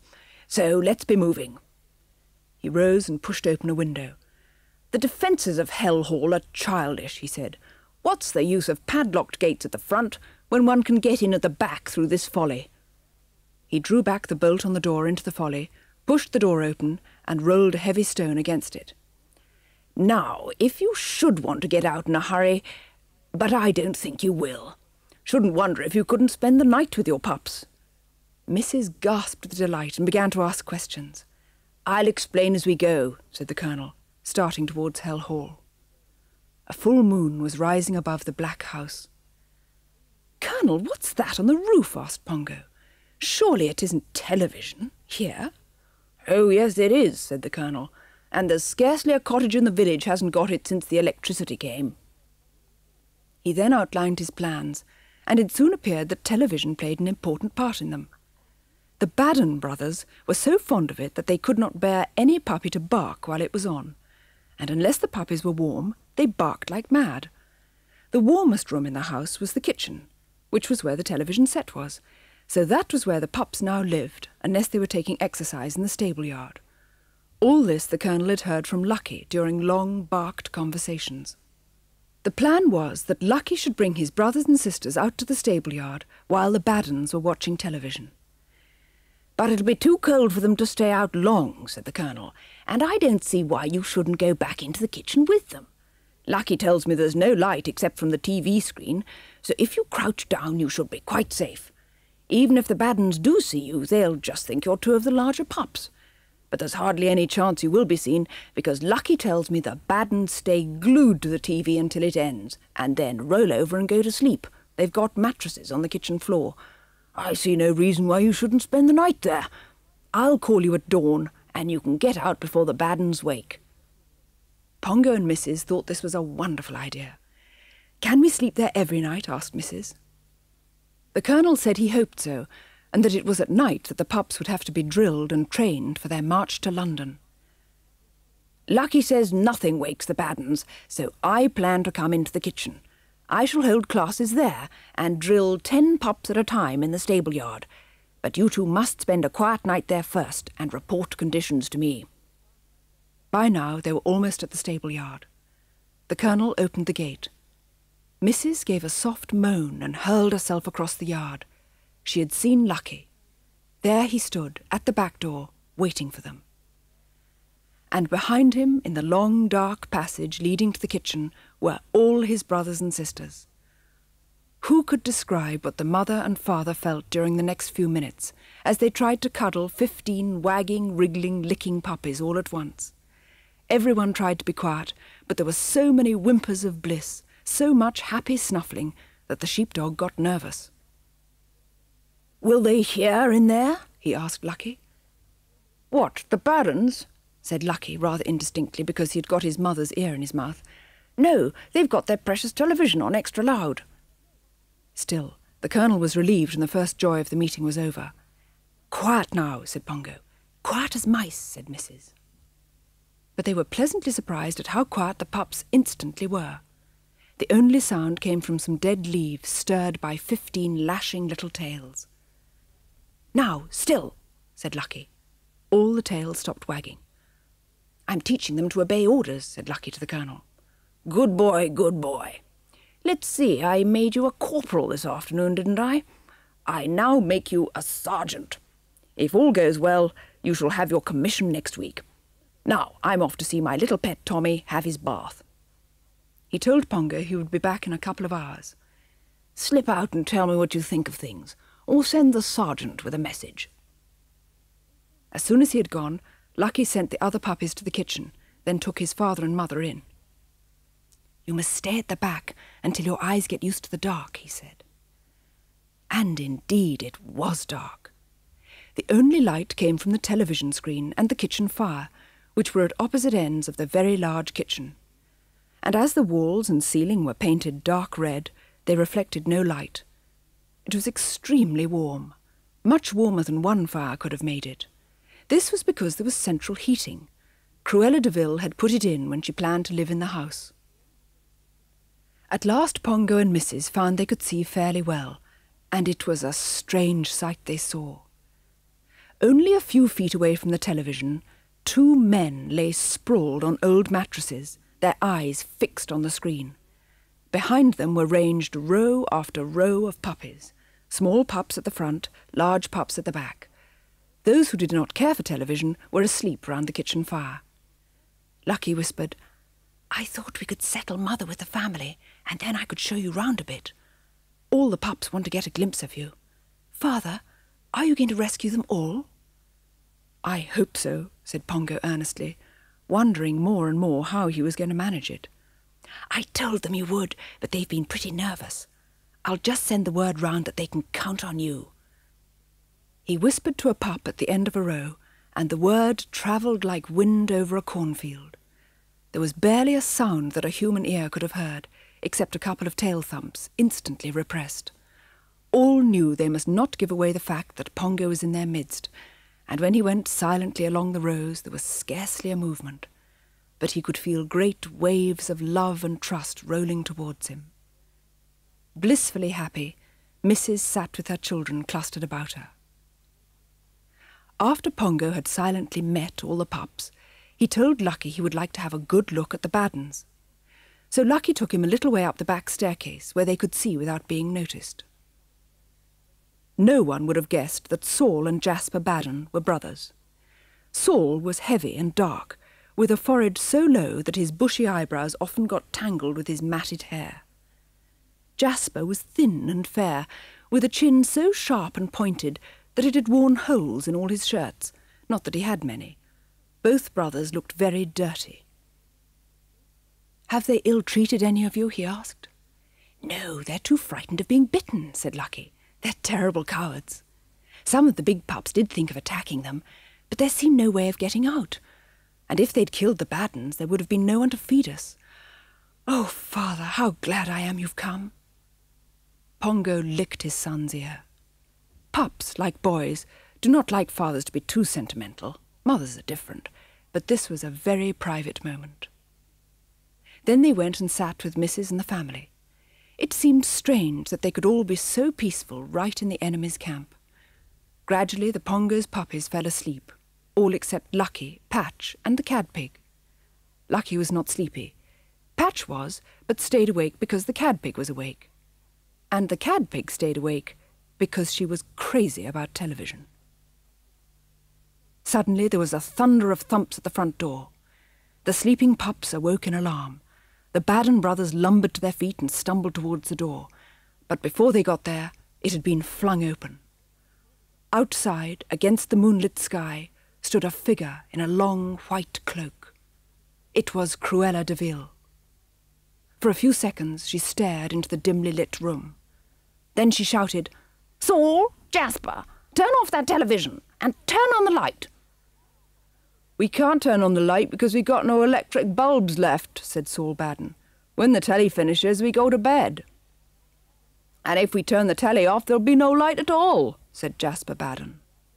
"We'll turn the sound off anyway," said Cruella angrily. "I've got a job for you, my lads," she said to the Baddens. "The pups must be killed tonight, every single one of them." The Baddens gaped at her.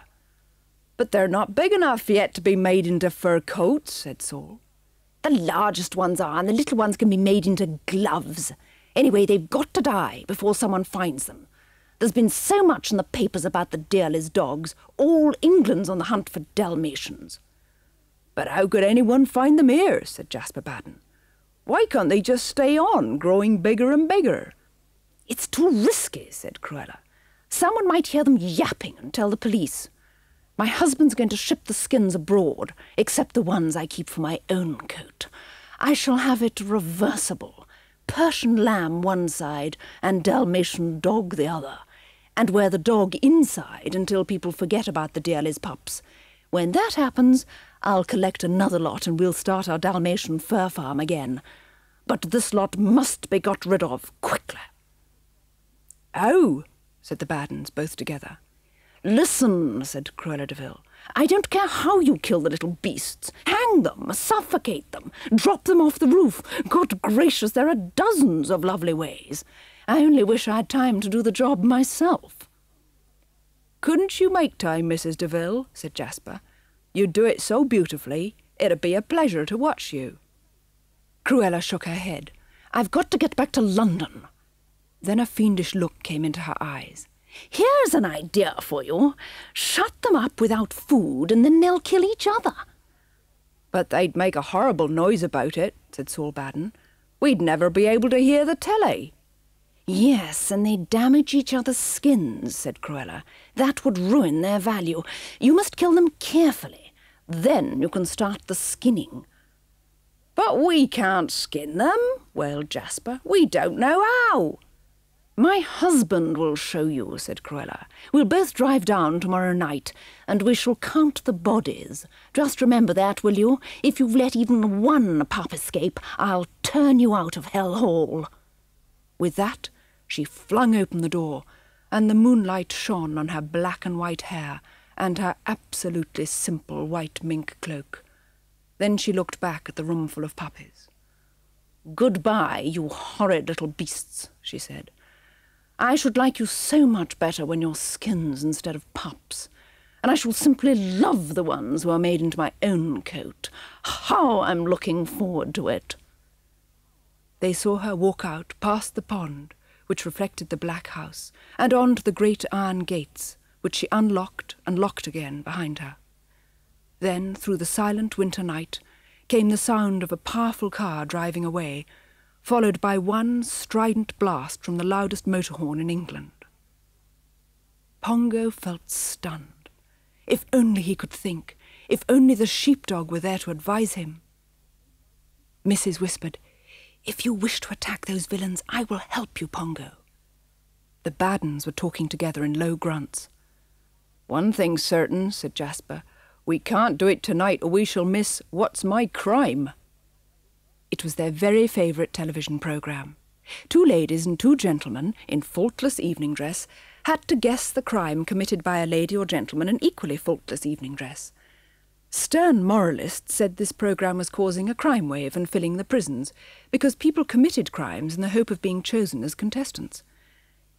"We could kill the pups after What's My Crime?" said Saul. "We ought to do it tonight while they're sleepy.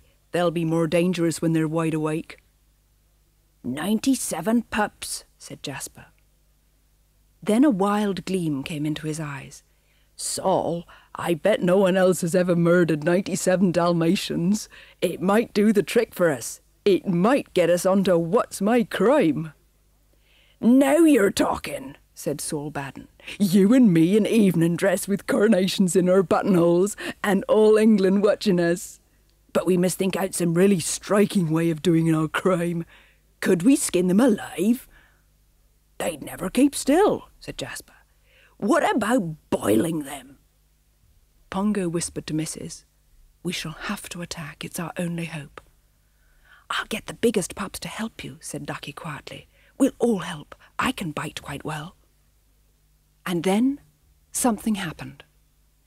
The cadpig, whose eyes were fixed on the silent television screen, gave 3 short, sharp barks. No human ear would have known that those barks meant, "What's my crime?" But the Baden brothers, startled by the noise, looked towards the cadpig and, in doing so, noticed the television screen. Saul Baden let out a roar of rage. Jasper Baden gave a howl of misery. It was on. What's My Crime? But without any sound, of course. They were missing it, their favourite of all programmes, and just when, for the first time, they had hopes of appearing on it. They hurled themselves at the television set. Saul turned the sound on full blast. Jasper adjusted the picture. Then they flung themselves down on their mattresses, grunting with delight. "They won't stir for the next half hour," whispered Lucky.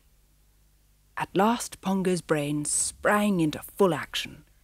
Instantly he whispered to Lucky, "March the pups out to the stable yard. Your mother and I will mount guard over the Badens." Lucky whispered, "If we could go out through the larder, we could eat tomorrow's breakfast on our way. That's the door by the fireplace. It's bolted, but I expect you can unbolt it, can't you, Father?" Pongo had never even tried to unbolt a door, but he had seen the sheepdog do it. "Yes, Lucky," he said firmly, "I can unbolt it." A cold draught came from the larder. It had been the dairy when Hell Hall was a farm, and there were wooden slats instead of windows. The moonlight, shining in through the slats, made bright stripes on the stone floor. Meat for the puppies' breakfasts was already set out in long troughs, because the Baddens hated working in the early morning. There were small troughs for the little pups, and big ones for the larger pups. Pongo said to Lucky, "Wait until I get back to your mother. Then, while she and I stand ready to attack the Baddens, march all the pups in here. Tell them no pup is to eat until the last pup has a place at the trough. I will join you then and give the word to start eating." It was remarkable how quickly the pups left the kitchen, under Sergeant Lucky's whispered directions. Pongo and Mrs. watched the Baddens anxiously, for the hundreds of little toenails made a clitter-clatter on the kitchen floor, and there were a few scuffles, snuffles, and snorts, though never even the smallest bark, for the pups guessed their lives depended on their silence. But the Baddens had eyes and ears for nothing but television. Lucky left his own brothers and sisters to the last. Then Pongo and Mrs. sped swiftly and silently across the big red kitchen.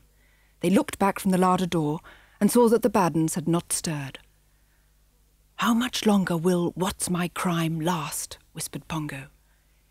20 minutes, said the Cadpig, promptly and wistfully. Pongo and Mrs. closed the larder door. The bolt on the inside was low down and easy to manage. Pongo shot it home at once, while the pups looked on admiringly. Every pup had its place at a trough, but not one lick of food had been eaten. 1, 2, 3, feed, commanded Pongo.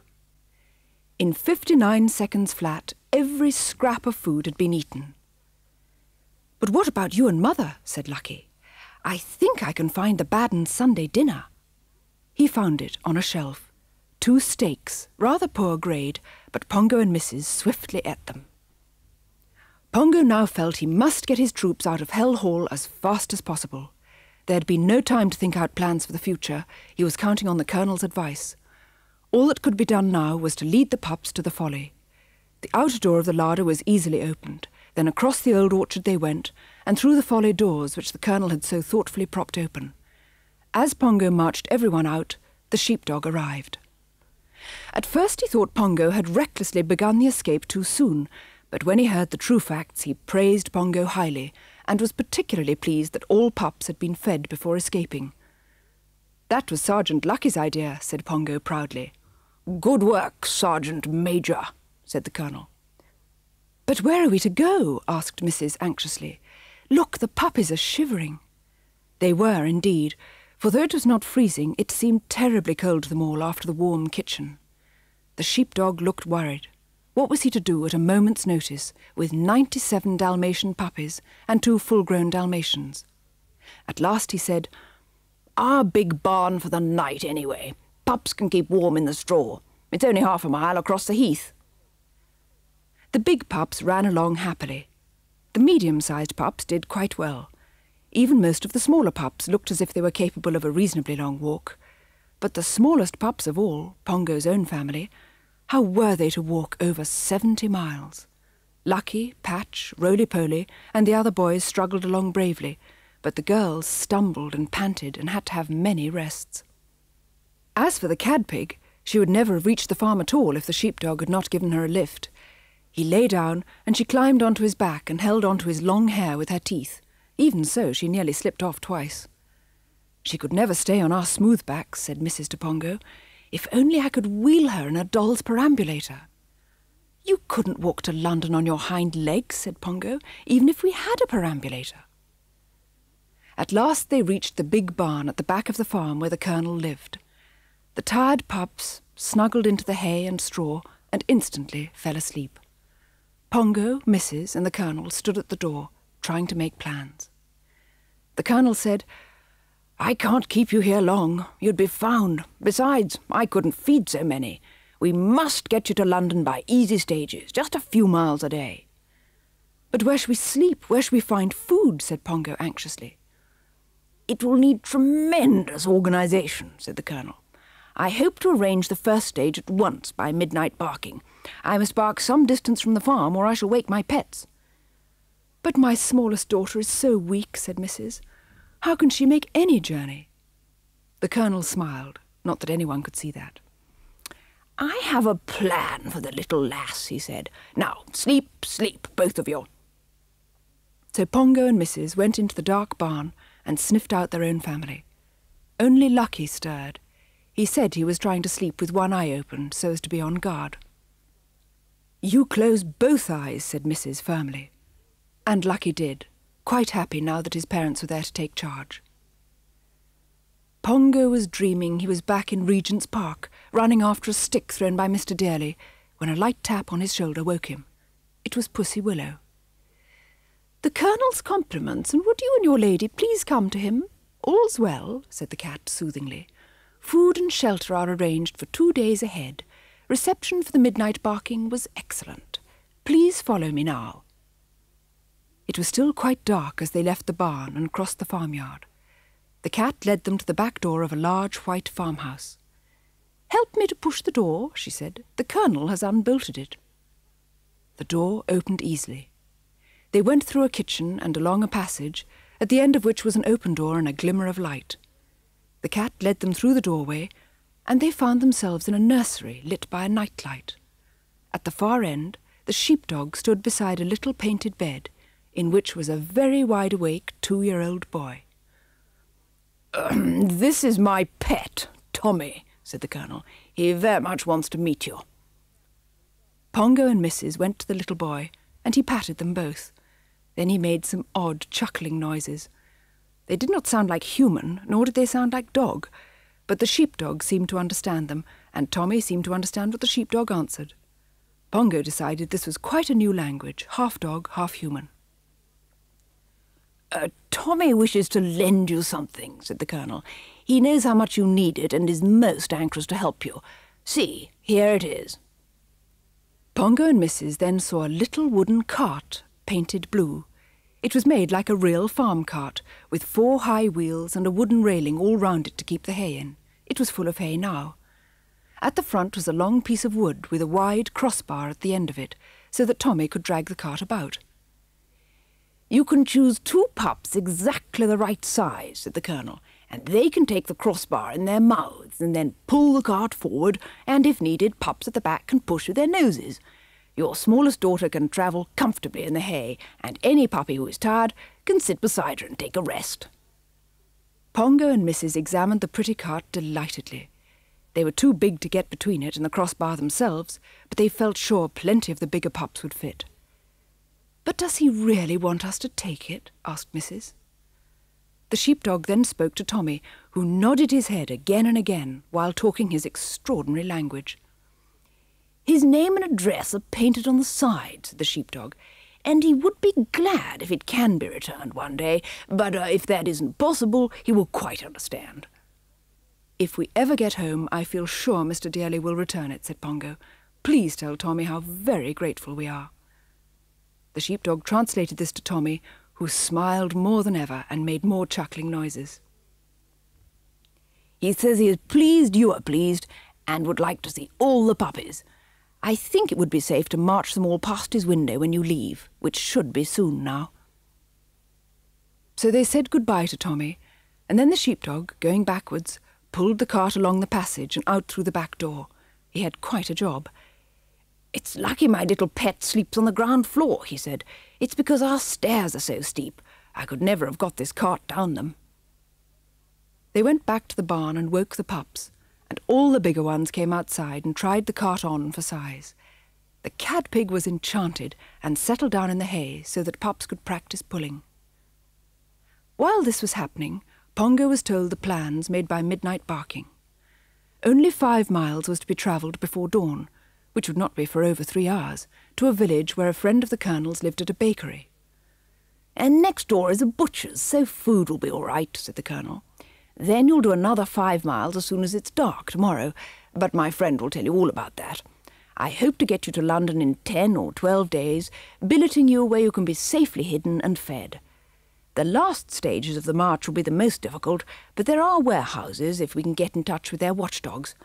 There's a Great Dane somewhere near Hampstead working on that already. Fine fellow. I hear he's a brigadier general. 10 days or even longer. Mrs. felt her heart sink. "Pongo," she said suddenly, "when is Christmas Day?" "The day after tomorrow," said the Colonel. "No, bless me, it's tomorrow, because it's Christmas Eve already, even if it isn't light yet. Don't worry, Mrs. Pongo, you shall have some Christmas dinner." But it was not food Mrs. was thinking about, but the Dearleys, all alone for Christmas. Sometimes she forgot about them for an hour or two, but never for very long. She thought now of that last evening when she had rested her head on Mrs. Dearley's knee, trying to make her understand, and of the warm, white drawing-room, where there was to have been a Christmas tree with presents for the 3 dogs and the 15 pups. Mrs. had heard the Dearleys planning it. Pongo guessed his wife's thoughts, which was easy to do because his own were much the same. "Never mind, Mrs.," he said. "We'll be home by next Christmas." "Then off you go," said the Colonel. "But first, our cows have asked you in to have a drink with them." He led Pongo, Mrs. and all the pups into the dim cowshed, where the hay still smelt of summer weather. The head cows, Blossom and Clover, were waiting to welcome them and tell them how to drink at the milk bar. The pups found this easy, especially those who could remember being fed by their mothers, though the smaller pups had to stand on their hind legs and be supported by other pups. The long, warm drink of milk made a splendid breakfast.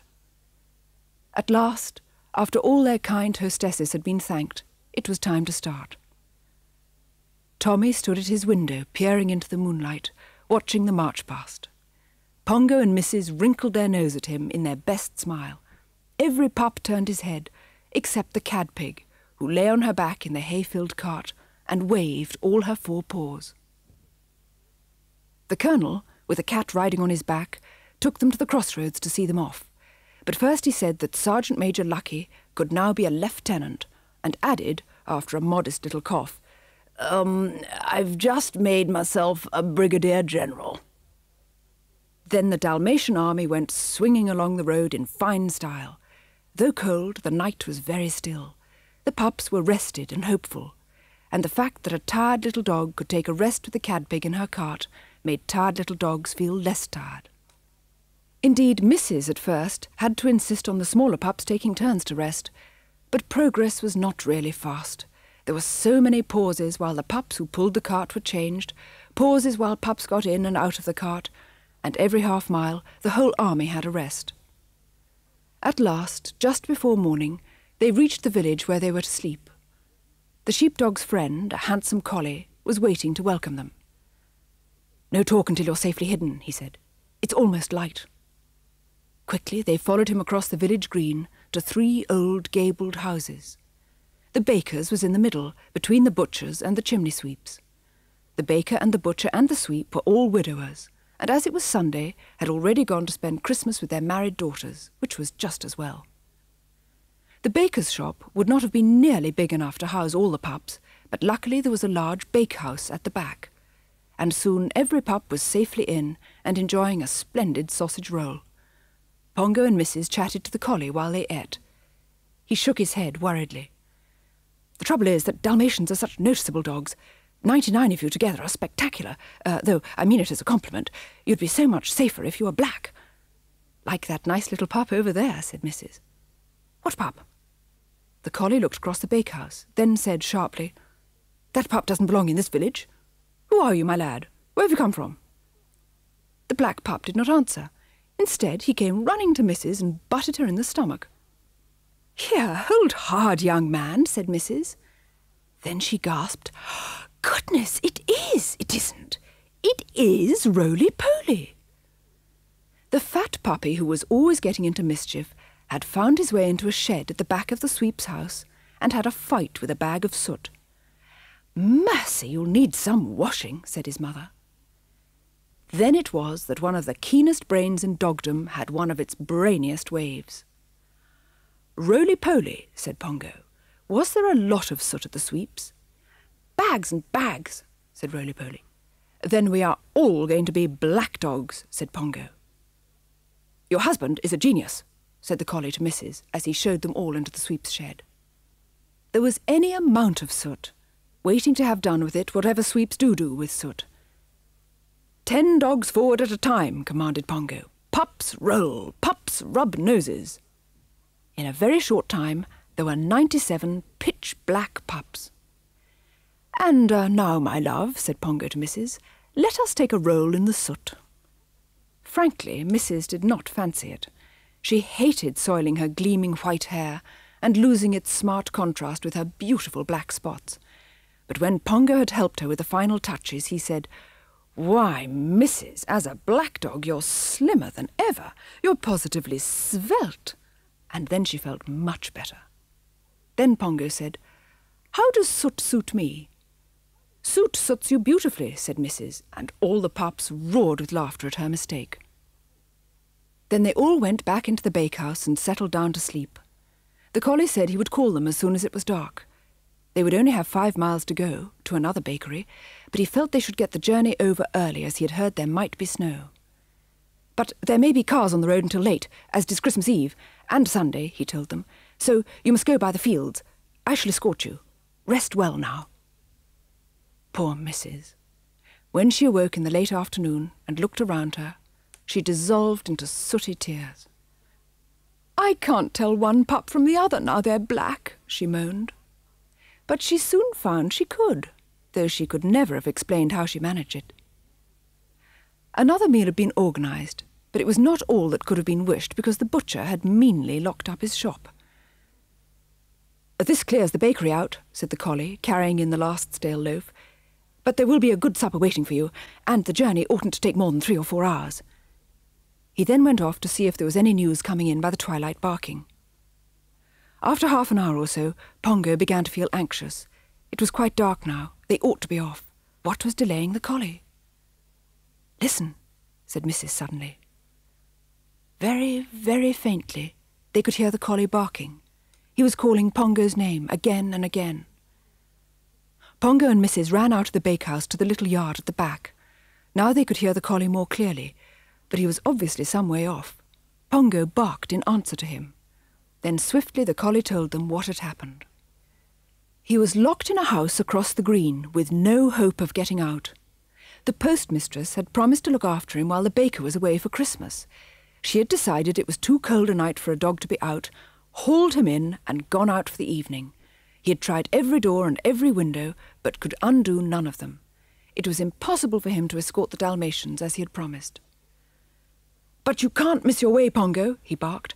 "Out over the field at the back of the bakehouse, and straight on for 5 miles. Pongo told him not to worry, but the poor collie was most unhappy. "Here I am, locked up with a warm fire and a good supper, and powerless to help you." Both Pongo and Mrs. told him to eat the supper and enjoy the fire, and thanked him for all he had done. "And now, off we go," said Pongo, bringing the pups out of the bakehouse.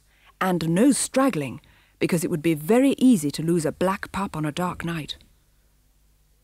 But it was not really a very dark night, for already the moon was rising and the stars were out. There was one specially large, bright star. "The collie said straight ahead, and that star is straight ahead," said Pongo, "so we'll steer by it." Their way lay through grassy meadows, over which the cad-pig's cart trundled smoothly.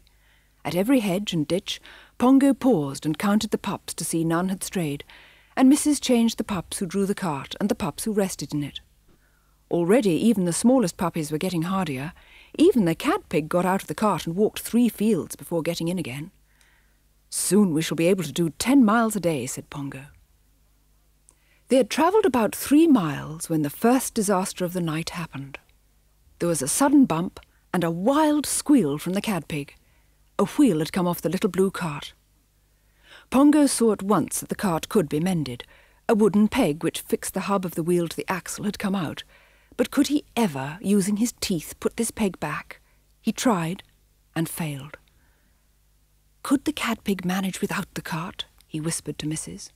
Mrs. shook her head. "Then mend the cart I must," said Pongo, "and you must help me by holding the wheel in position." They tried and tried, without success. Then, while they were resting for a moment, Mrs. noticed that many of the pups were shivering. "Couldn't they all go to that barn over there?" she said. They could just see a big tiled roof 2 short fields away. Not very clearly, because the moon was behind clouds. It was this lack of light which made it so hard to mend the cart. "That's a good idea," said Pongo, "and when the cart's mended we can bring it along and call for them all." They kept 2 strong pups who did not mind the cold to draw the cart when mended. So 95 pups, led by Lieutenant Lucky, set off briskly for the barn. But when they got there, it did not look at all like the barn at the sheepdog's farm. It was built of grey stone, and had long windows, some with coloured glass in them, and at one end was a tower. Cadpig and Patch managed to squeeze through a door that was not quite closed, and wandered around, and suddenly made a discovery. Whatever this mysterious place was, it was certainly intended for puppies, for in front of every seat, and there were many seats, was a puppy-sized dog bed, padded and most comfortable. "Why, it's just meant for us all to sleep in," said the Cadpig. "I'll tell the other pups," said Patch, starting for the door. A glad cry from the Cadpig called him back. "Look, look! Television!" But it was not like the television at Hell Hall. It was much larger, and the figures on the screen did not move or speak. Indeed, it was not a screen. The figures were really there, on a low platform, humans and animals, most lifelike, though smaller than in real life. They were in a stable, above which was one bright star. "Look at the little humans kneeling," said Patch. "No dogs," said the Cadpig. "What a pity! But I like it much better than ordinary television, only I don't know why." Then they heard Lucky and the others who had found their way in. Soon every pup was curled up on a comfortable dog bed and fast asleep, except the Cadpig. She had dragged one of the dog beds by its most convenient little carpet ear and was sitting on it, wide awake, gazing and gazing at this new and far more beautiful television. Once the moon came out from behind the clouds, Pongo managed to mend the wheel. Oh, the feeling of satisfaction when the peg slipped into place. Mrs. too felt proud. Had she not held the wheel? She, a dog who had never understood machinery? Quickly the 2 waiting pups seized the crossbar in their mouths. Then off they all went to the barn. But as they drew nearer, Pongo saw that this was no barn. "Surely they can't have gone in there," he said to Mrs. "Why not if they were cold?" said Mrs. "And they're far too young to know they would not be welcome." Pongo and Mrs. both knew that humans did not like dogs to go into buildings which had towers and tall, narrow windows. They had no idea why, and had at first been a little hurt when told firmly to wait outside. But Mrs. Dearly had once said, "We would love you to come in if it were allowed, and I would go in far oftener if you could." So it was obviously one of those mysterious things, such as no one, not even humans, ever being allowed to walk on certain parts of the grass in Regent's Park. "We must get them out quickly," said Pongo, "and go on with our journey."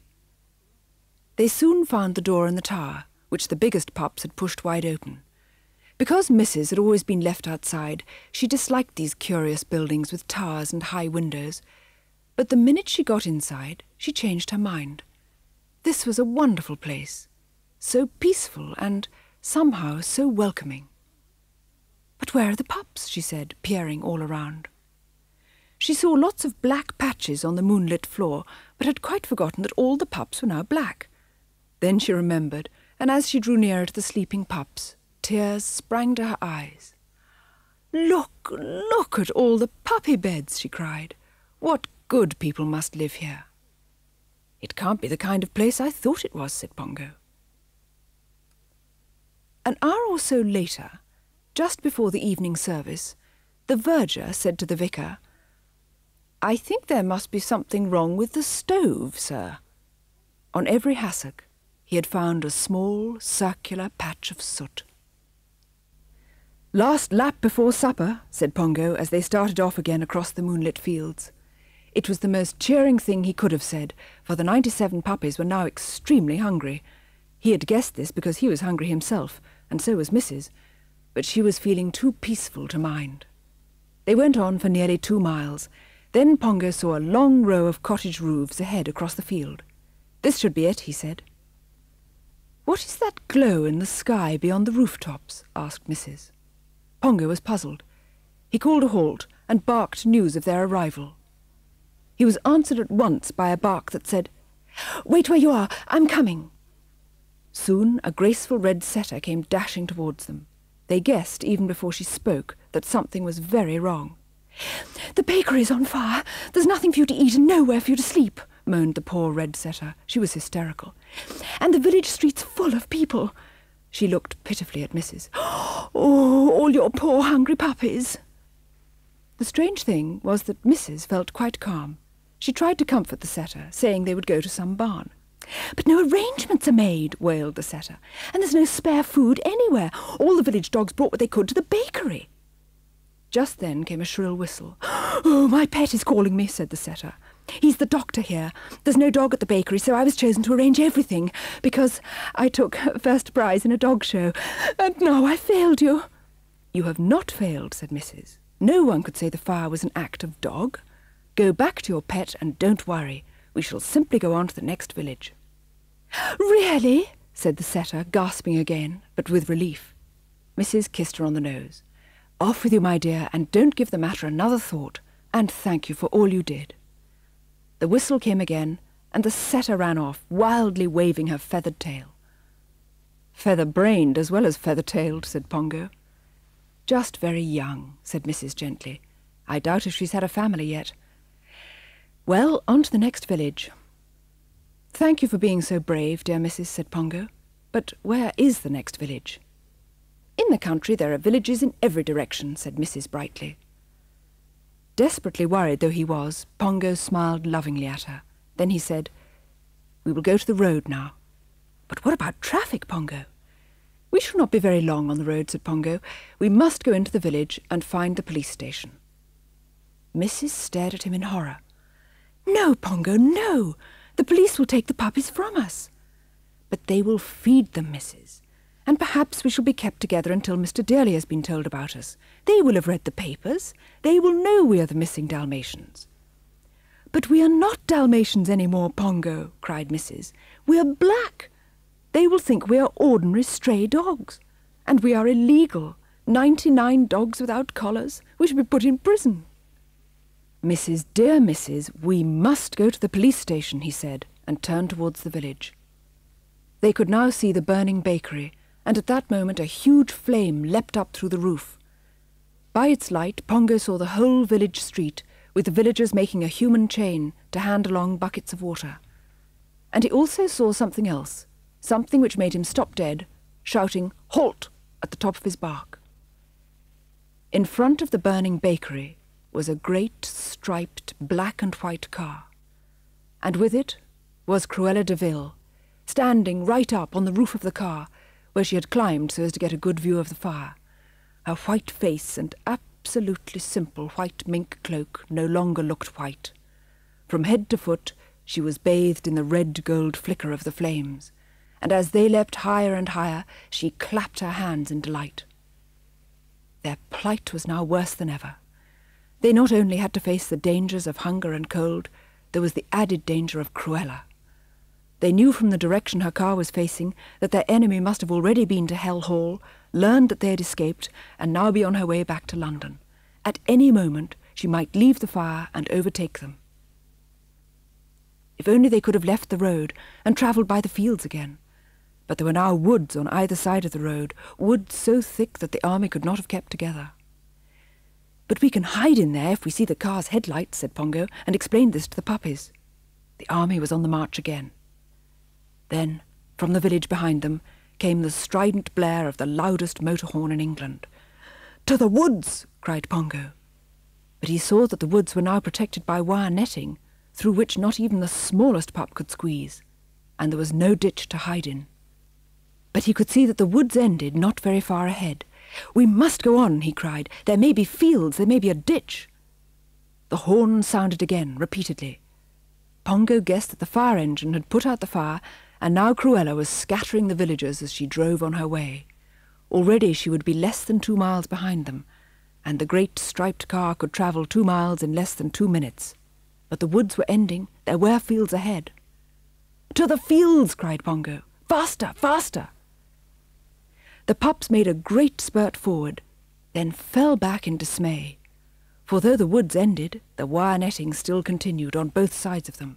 There was still no way off the road, and the horn sounded again, louder and nearer. "Nothing but a miracle can save us now," said Pongo. "Then we must find a miracle," said Mrs. firmly. "Pongo, what is a miracle?"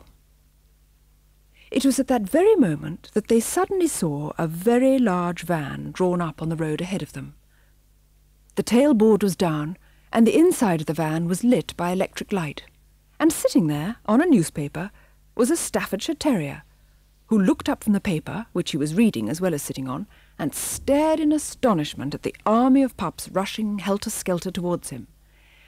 "Help, help, help!" barked Pongo. "We are being pursued. How soon can we get off this road?" "I don't know, mate," barked back the Staffordshire. "You'd better hide in my van." "The miracle, the miracle!" gasped Pongo to Mrs. "Quickly, pups, jump into the nice miracle," said Mrs., who now thought miracle was another name for a removal van. A swarm of pups surged up the tailboard. Up went the cad-pig's cart, pulled from the front and pushed from behind. Then more and more pups jumped or scrambled up until the entire army was in. "Poor golly, there are a lot of you," said the Staffordshire, who had flattened himself against the side of the van. "Lucky the van was empty. Who's after you, mates? Old Nick?" "Some relation of his, I think," said Pongo. The strident horn sounded again. "And she's in that car." "Then I better put the lights off," said the Staffordshire, neatly working the switch with his teeth. "That's better." "But the car's headlights will shine in," gasped Pongo. "Our enemy will see the pups." "Not black pups in a black van," said the Staffordshire. "Not if they close their eyes." "Oh, excellent suggestion." Quickly Pongo gave the command. "Pups, close your eyes, or else they will reflect the car's headlights and shine like jewels in the darkness. Close them and do not open them, however frightened you are, until I give the word. Remember, your lives may depend on your obedience now. Close your eyes and keep them closed." Instantly all the puppies closed their eyes tight. And now the car's headlights were less than 1/4 of a mile away. "Close your eyes, Mrs.," said Pongo. "And don't forget to close your own, mate," said the Staffordshire. The noise of horn and engine grew deafening. The glare seemed blinding, even to closed eyes. Then, with a roar, the great striped car was on them, and past them, roaring on and on into the night. "You may open your eyes now, my brave, obedient pups," cried Pongo. And indeed they deserved praise, for not one eye had been opened.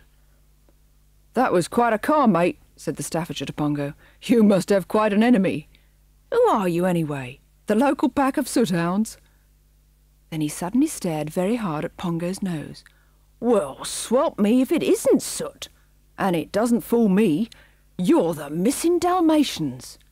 Want a lift back to London?" A lift! A lift all the way in this wonderful van. Pongo and Mrs. could hardly believe it. Swiftly the pups settled to sleep on the rugs and blankets used for wrapping round furniture. "But why are there so many pups?" said the Staffordshire. "The newspapers don't know the half of it, nor the quarter neither. They think there are only 15 missing." Pongo started to explain, but the Staffordshire said they would talk during the drive to London. "My pets will be out of that house there any minute. Fancy us doing a removal on Sunday and Christmas Eve. But the van broke down yesterday and we had to finish the job. Now shush." A large man in a rough apron was coming out of a nearby house. The Staffordshire, wagging his tail enthusiastically, hurled himself at the man's chest, nearly knocking him down. "Oh, look out, Bill," said the man over his shoulder. "The canine cannonball's feeling frisky." Bill was an even larger man, but even he was shaken by the Staffordshire's loving welcome. "Get down, you self-launched bomb," he shouted with great affection. The 2 men and the Staffordshire came back to the van, and the Staffordshire jumped inside. The sooty Dalmatians, huddled together, were invisible in the darkness. "Want to ride inside, do you?" said Bill. He put the tailboard up and shouted, "Next stop, St. John's Wood." A moment later, the huge van took the road. St. John's Wood! Surely that was where the splendid vet lived, quite close to Regent's Park. What wonderful, wonderful luck, thought Pongo. Just then he heard a clock strike. It was still only 8 o'clock. "Missus," he cried, "we shall get home tonight. We shall be home for Christmas." "Yes, Pongo," said Mrs. gaily. But she did not feel as gay as she sounded. For Mrs., who had been so brave, so confident up to the moment they'd found the miracle, had been thinking. Suppose the Dearleys did not recognise them now they were black dogs. Suppose the dear, dear Dearleys turned them away. She kept her fears to herself. Why should she frighten Pongo with them? Meanwhile, Pongo had his own worries.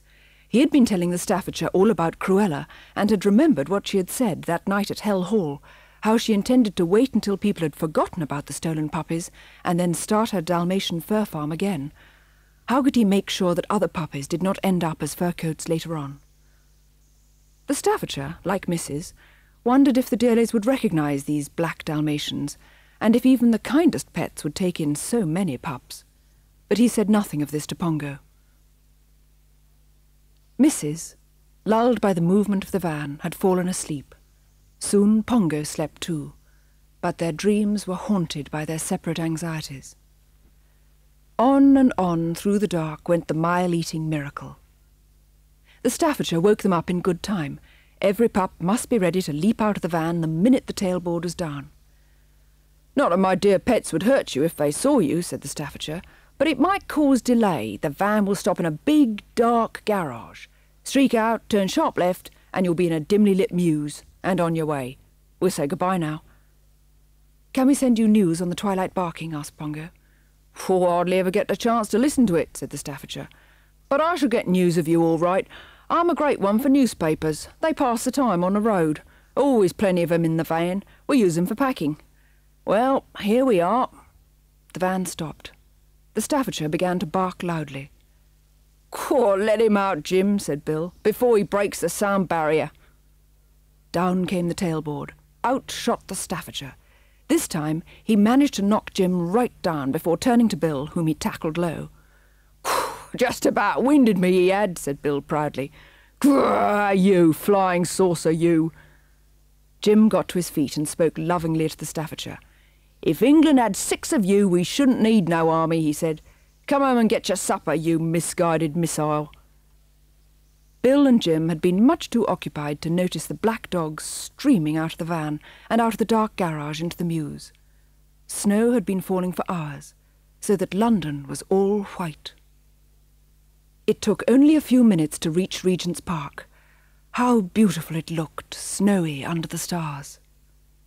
They had not come back to the outer circle by the way they had left it, but were at the other side of the park, close to Cruella de Vil's house.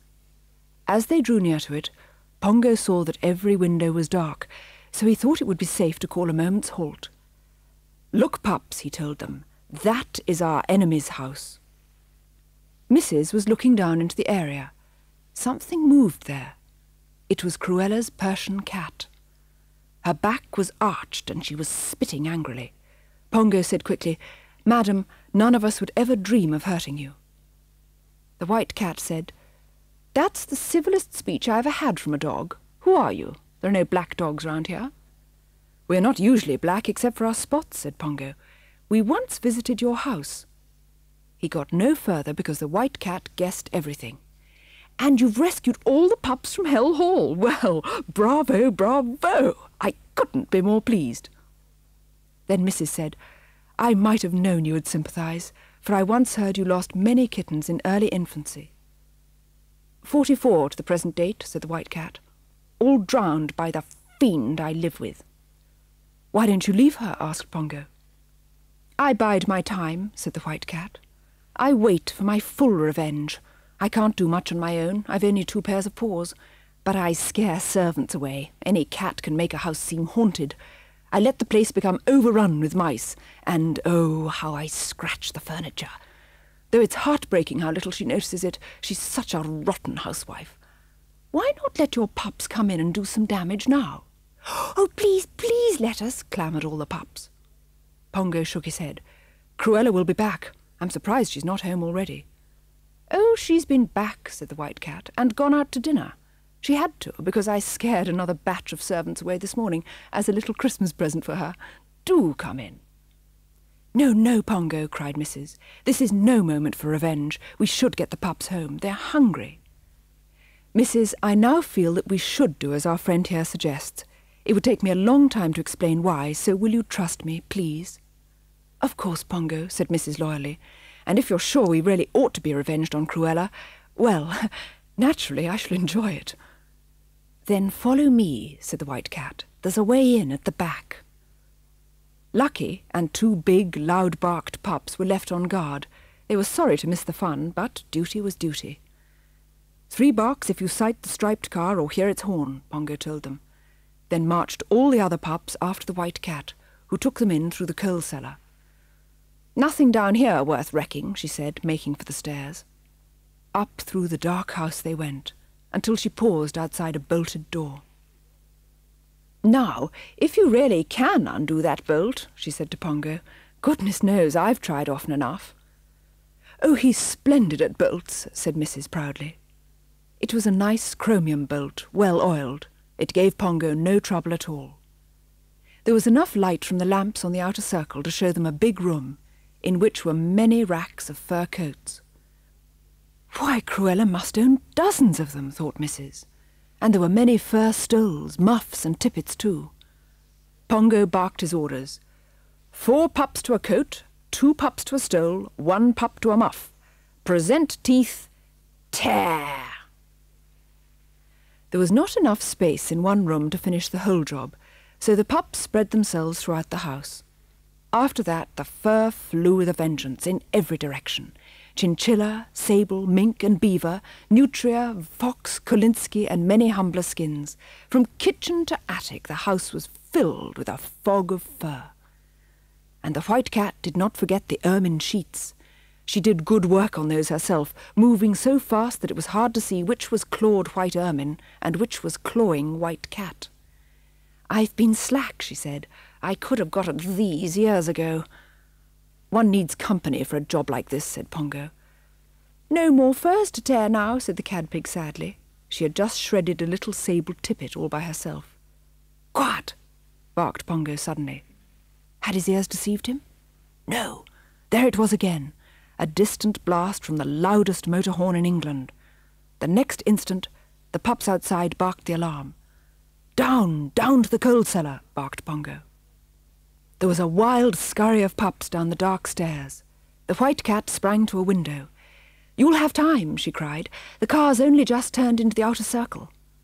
But Pongo knew how fast that car could come, and pups were falling over each other in the darkness. There were bumps and yelps. Roly-Poly fell through the banisters. It was amazing that he was not hurt. But at last they were all streaming out of the coal cellar into the mews. "We must make sure she's gone indoors before we march on," said Pongo, and he ran into the narrow passage that led to the outer circle. Mrs. ran after him. Cautiously they peered out of the passage and saw the striped car stop in front of the DeVille's house. Mr. DeVille, who had been driving, helped Cruella out and then went up the front door steps. He started to search for his latchkey. Cruella stood waiting, with the cloak hanging loosely round her shoulders. "I shan't sleep if she keeps that cloak," said Mrs. "And you need your sleep, Mrs.," said Pongo. The same idea had come to both of them. The cloak hung so loosely, so temptingly. "She'll never recognize us now we're black," he said. "Let's risk it. Now." They dashed towards Cruella and seized the hem of the cloak. It slipped from her shoulders quite easily and fell on top of Pongo and Mrs. Blindly they hurled themselves along the outer circle, with the cloak spread out over them and looking as if it was running by itself. Cruella screamed, "It's bewitched! Go after it, quick!" "No fear," said Mr. DeVille. "I think an ancestor of yours is running away with it. You'd better come indoors." The next moment he and Cruella started to cough violently, for as they opened the front door they were met by a choking cloud of fur. Somehow Pongo and Mrs. found their way to the passage, where they came from under the cloak and dragged it to the mews. Here the pups fell on it, and that was the end of the absolutely simple white mink cloak. Lights were now flashing on all over the DeVille's house, and Cruella could be heard shrieking with rage. "This is where we march home quickly," said Pongo. There were lights in the drawing-room window. "Mr. and Mrs. Dearly haven't gone to bed yet," said Pongo. Lights were shining up from the kitchen.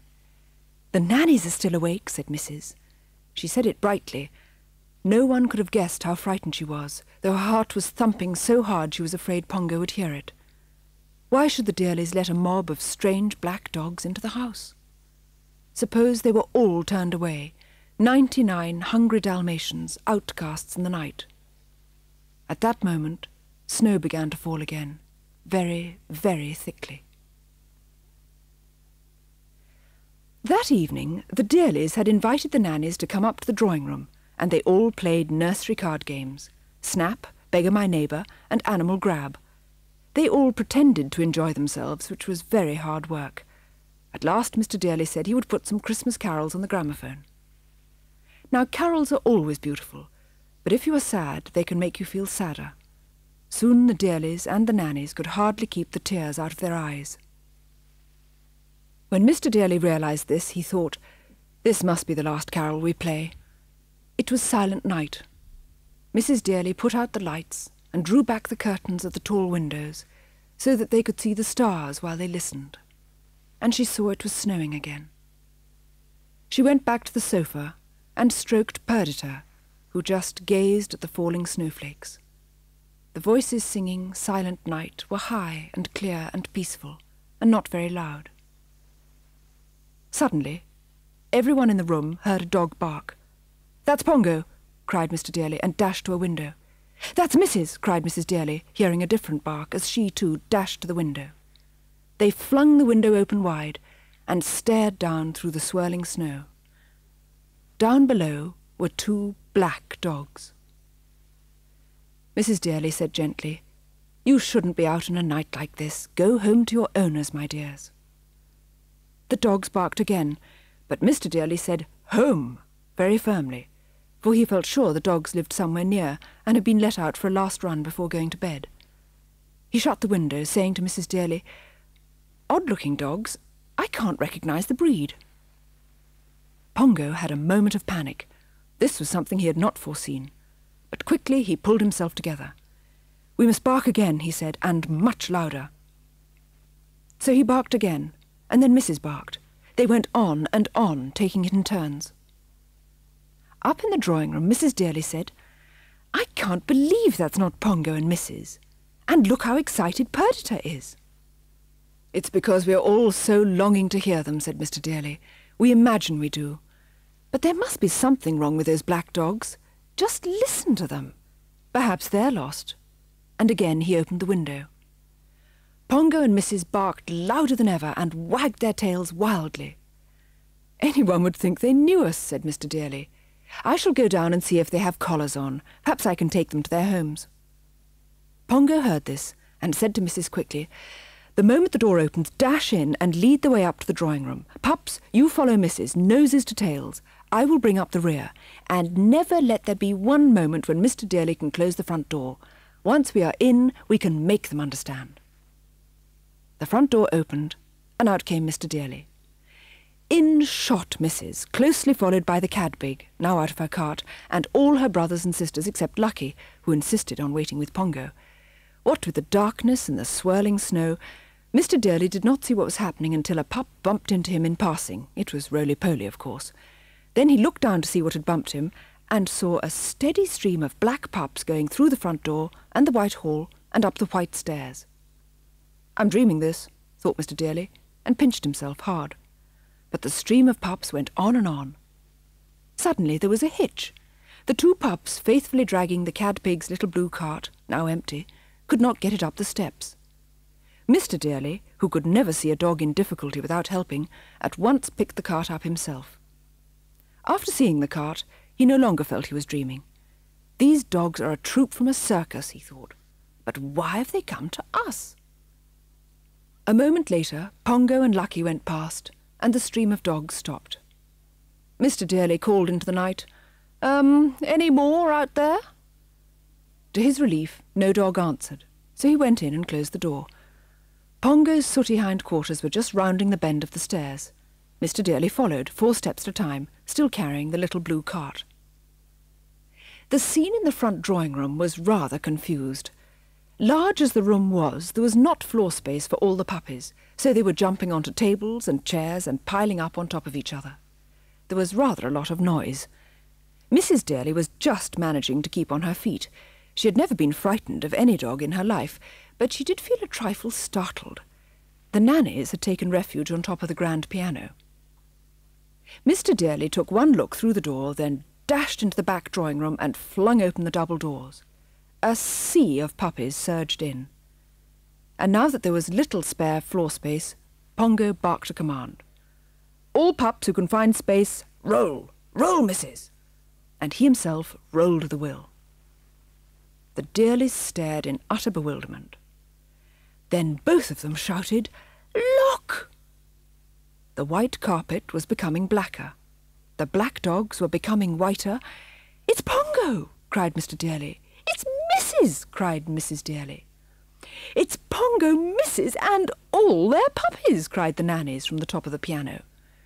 "It's considerably more than all their puppies," said Mr. Dearly, just before Pongo forcibly embraced him.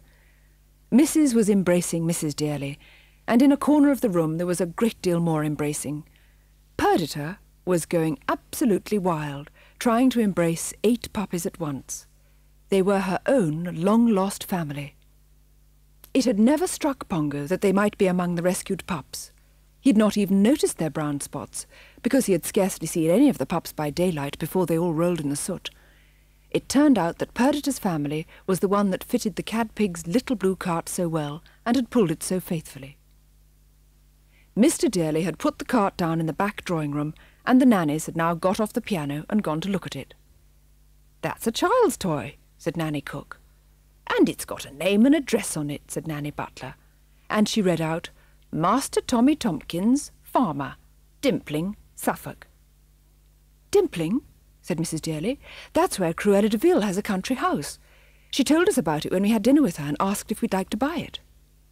And then Mr. Dearly saw it all.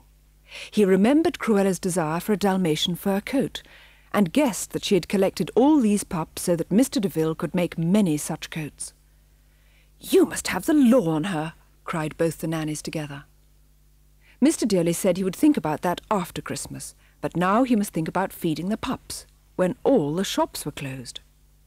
He hurriedly telephoned the Ritz, the Savoy, Claridge's, and other rather good hotels, and asked them to send page boys along with steaks. The hotels were most anxious to help when they heard that the missing Dalmatians had come home. "And at least 6 dozen more than I ever hoped for," said Mr. Dearly, not that he'd had time to count the pups. "They can't sleep in their soot," said Nanny Cook firmly. "Nanny Butler and I will work in our bathroom, and you 2 can work in yours. And how about asking that splendid vet and his wife to pop round and bath pups in the laundry?" By the time the last pup was washed, the steaks were arriving. There were enough for everyone, even the humans, who were by this time pretty hungry. They had theirs cooked. At last the splendid vet and his wife went home, and the house settled for the night. Pongo and Mrs. showed plainly that they wanted to sleep in their own baskets, with their puppies round them on the hearthrug and in armchairs. Perdita took her little lot into the laundry on a rather good satin eiderdown. The other pups slept all over the house, on beds, sofas and chairs. The Dearlys and the nannies managed to keep chairs for themselves, rather hard ones, but they did not mind because they didn't expect to sleep much. They wanted to be on hand in case any pup needed anything in the night. When all was quiet in the firelit kitchen, and their 15 pups were asleep, Pongo said to Mrs., "Do you remember that night we left?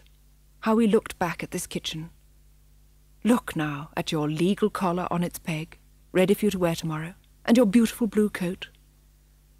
Mrs. said, "I'm so hardy now that I shall not need the coat, but I shall wear it from vanity." At that moment they heard a little noise at the window, a little scratching noise. Outside, in the midst of a white blur, were 2 green eyes. It was Cruella's white cat. Swiftly Pongo let her in. "Such goings-on at the de Vils," she said. Quickly Pongo turned to his wife. "I haven't explained to you yet, Mrs. Our friend here told me that if we could get into that bolted room, we could destroy Mr. Deville's whole stock of furs. Cruella made him keep them all there so she could wear any she fancied. I hoped we might put an end to his furrier's business. That was why I took the risk of going into the Devilles' house, not to be revenged, but to make England safe for Dalmatians. And it's even better than I hoped, said the White Cat, because it turns out most of the furs weren't paid for, so Mr. Deville is ruined. The poor little man, said Mrs. I feel quite sorry for him. No need to, said the White Cat. He's as bad as Cruella. The only difference is she's strong and bad, and he's weak and bad. Anyway, they're going to leave England tomorrow to get away from their debts. But where will you go? Asked Pongo. The White Cat looked surprised. Go? I shan't go anywhere. I've just come here. I'd have come a long time ago if you dogs hadn't barked. That night your pets gave me a kind sardine. They won't turn me out. I'll pop up and find them now. Then Pongo and Mrs. sank into a blissful sleep without a care in the world, except that they did want to know what the Dearleys were going to do with so many puppies. And so did the Dearleys. Most people who are good at arithmetic are likely to think there is a mistake in this story. It is called the 101 Dalmatians. Well, Pongo and Mrs. and Perdita make 3. There were 97 Dalmatian pups at Hell Hall, including those belonging to Pongo, Mrs. and Perdita. 3 and 97 make 100. Where, then, is the 101th Dalmatian? He has been mentioned, but many listeners may not remember him. Those who do not shall soon be reminded of him, and those who do shall soon learn more about him. On to the last part of the story, if you please. Christmas Day at the house in Regent's Park was absolutely wonderful. The rather good hotels sent plenty more steaks, and though there were not, of course, enough presents to go round, the pups were able to play with lots of things in the house which were not intended to be played with, but were played with ever afterwards. The Dearleys took all the pups into the snowy park, Pongo, Mrs. and Perdita circling round to make sure none got lost. And at twilight, Pongo and Mrs. firmly led the Dearleys up to the top of Primrose Hill and barked over a dogdom-wide network. They even managed to get a message through to the gallant old spaniel, for 2 dogs from a village 5 miles from him made a special trip in order to bark to him. He sent a message that he and his dear old pet were very well. Of course, the dogdom-wide barking was relayed. The farthest away dog Pongo and Mrs. spoke to direct was the Brigadier General Great Dane over towards Hampstead, who was in great barking form. There is something very mysterious about this barking at twilight, said Mrs. Dearley. Do you think they're sending messages? Mr. Dearley said it was a charming idea, but... And then he stopped. Was anything beyond dogs?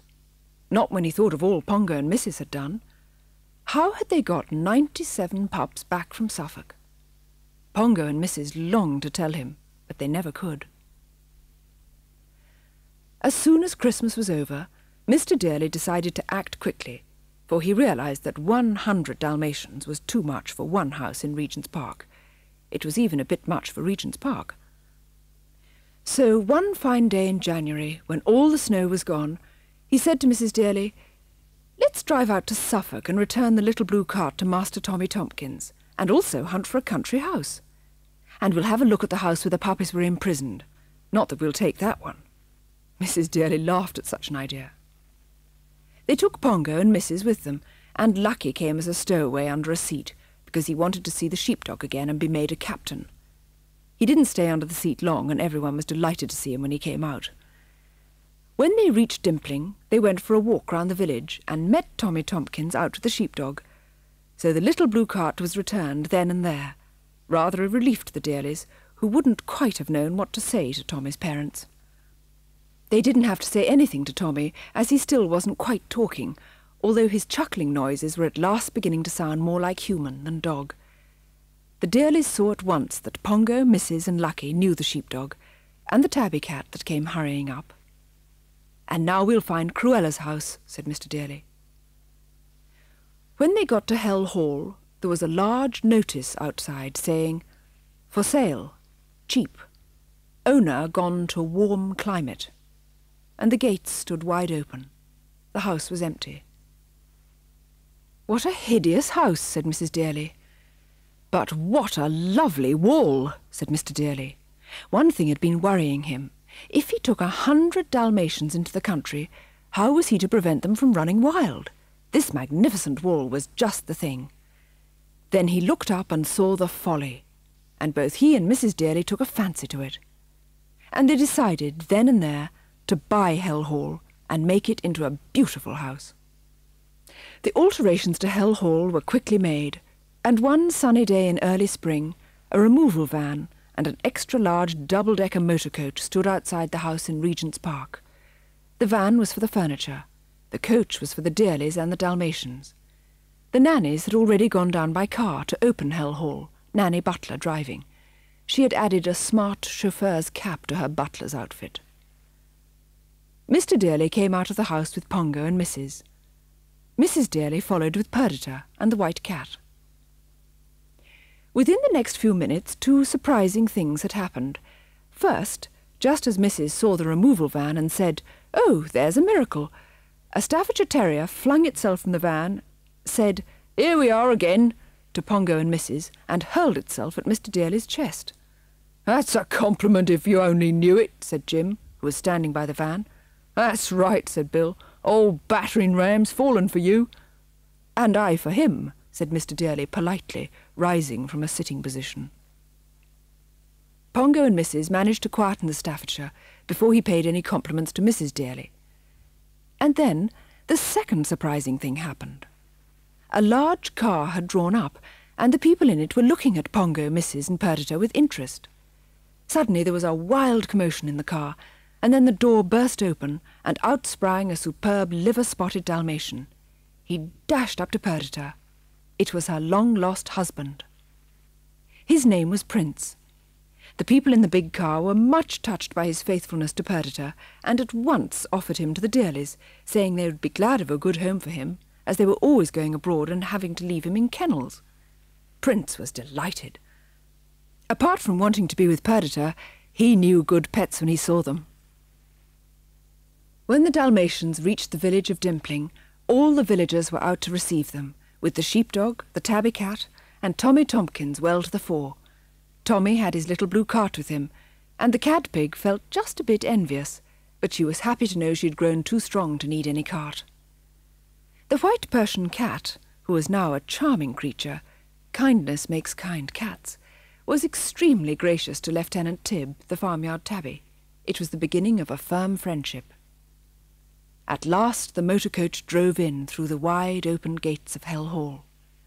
The pond now reflected a snow-white house, with muslin curtains at all the windows.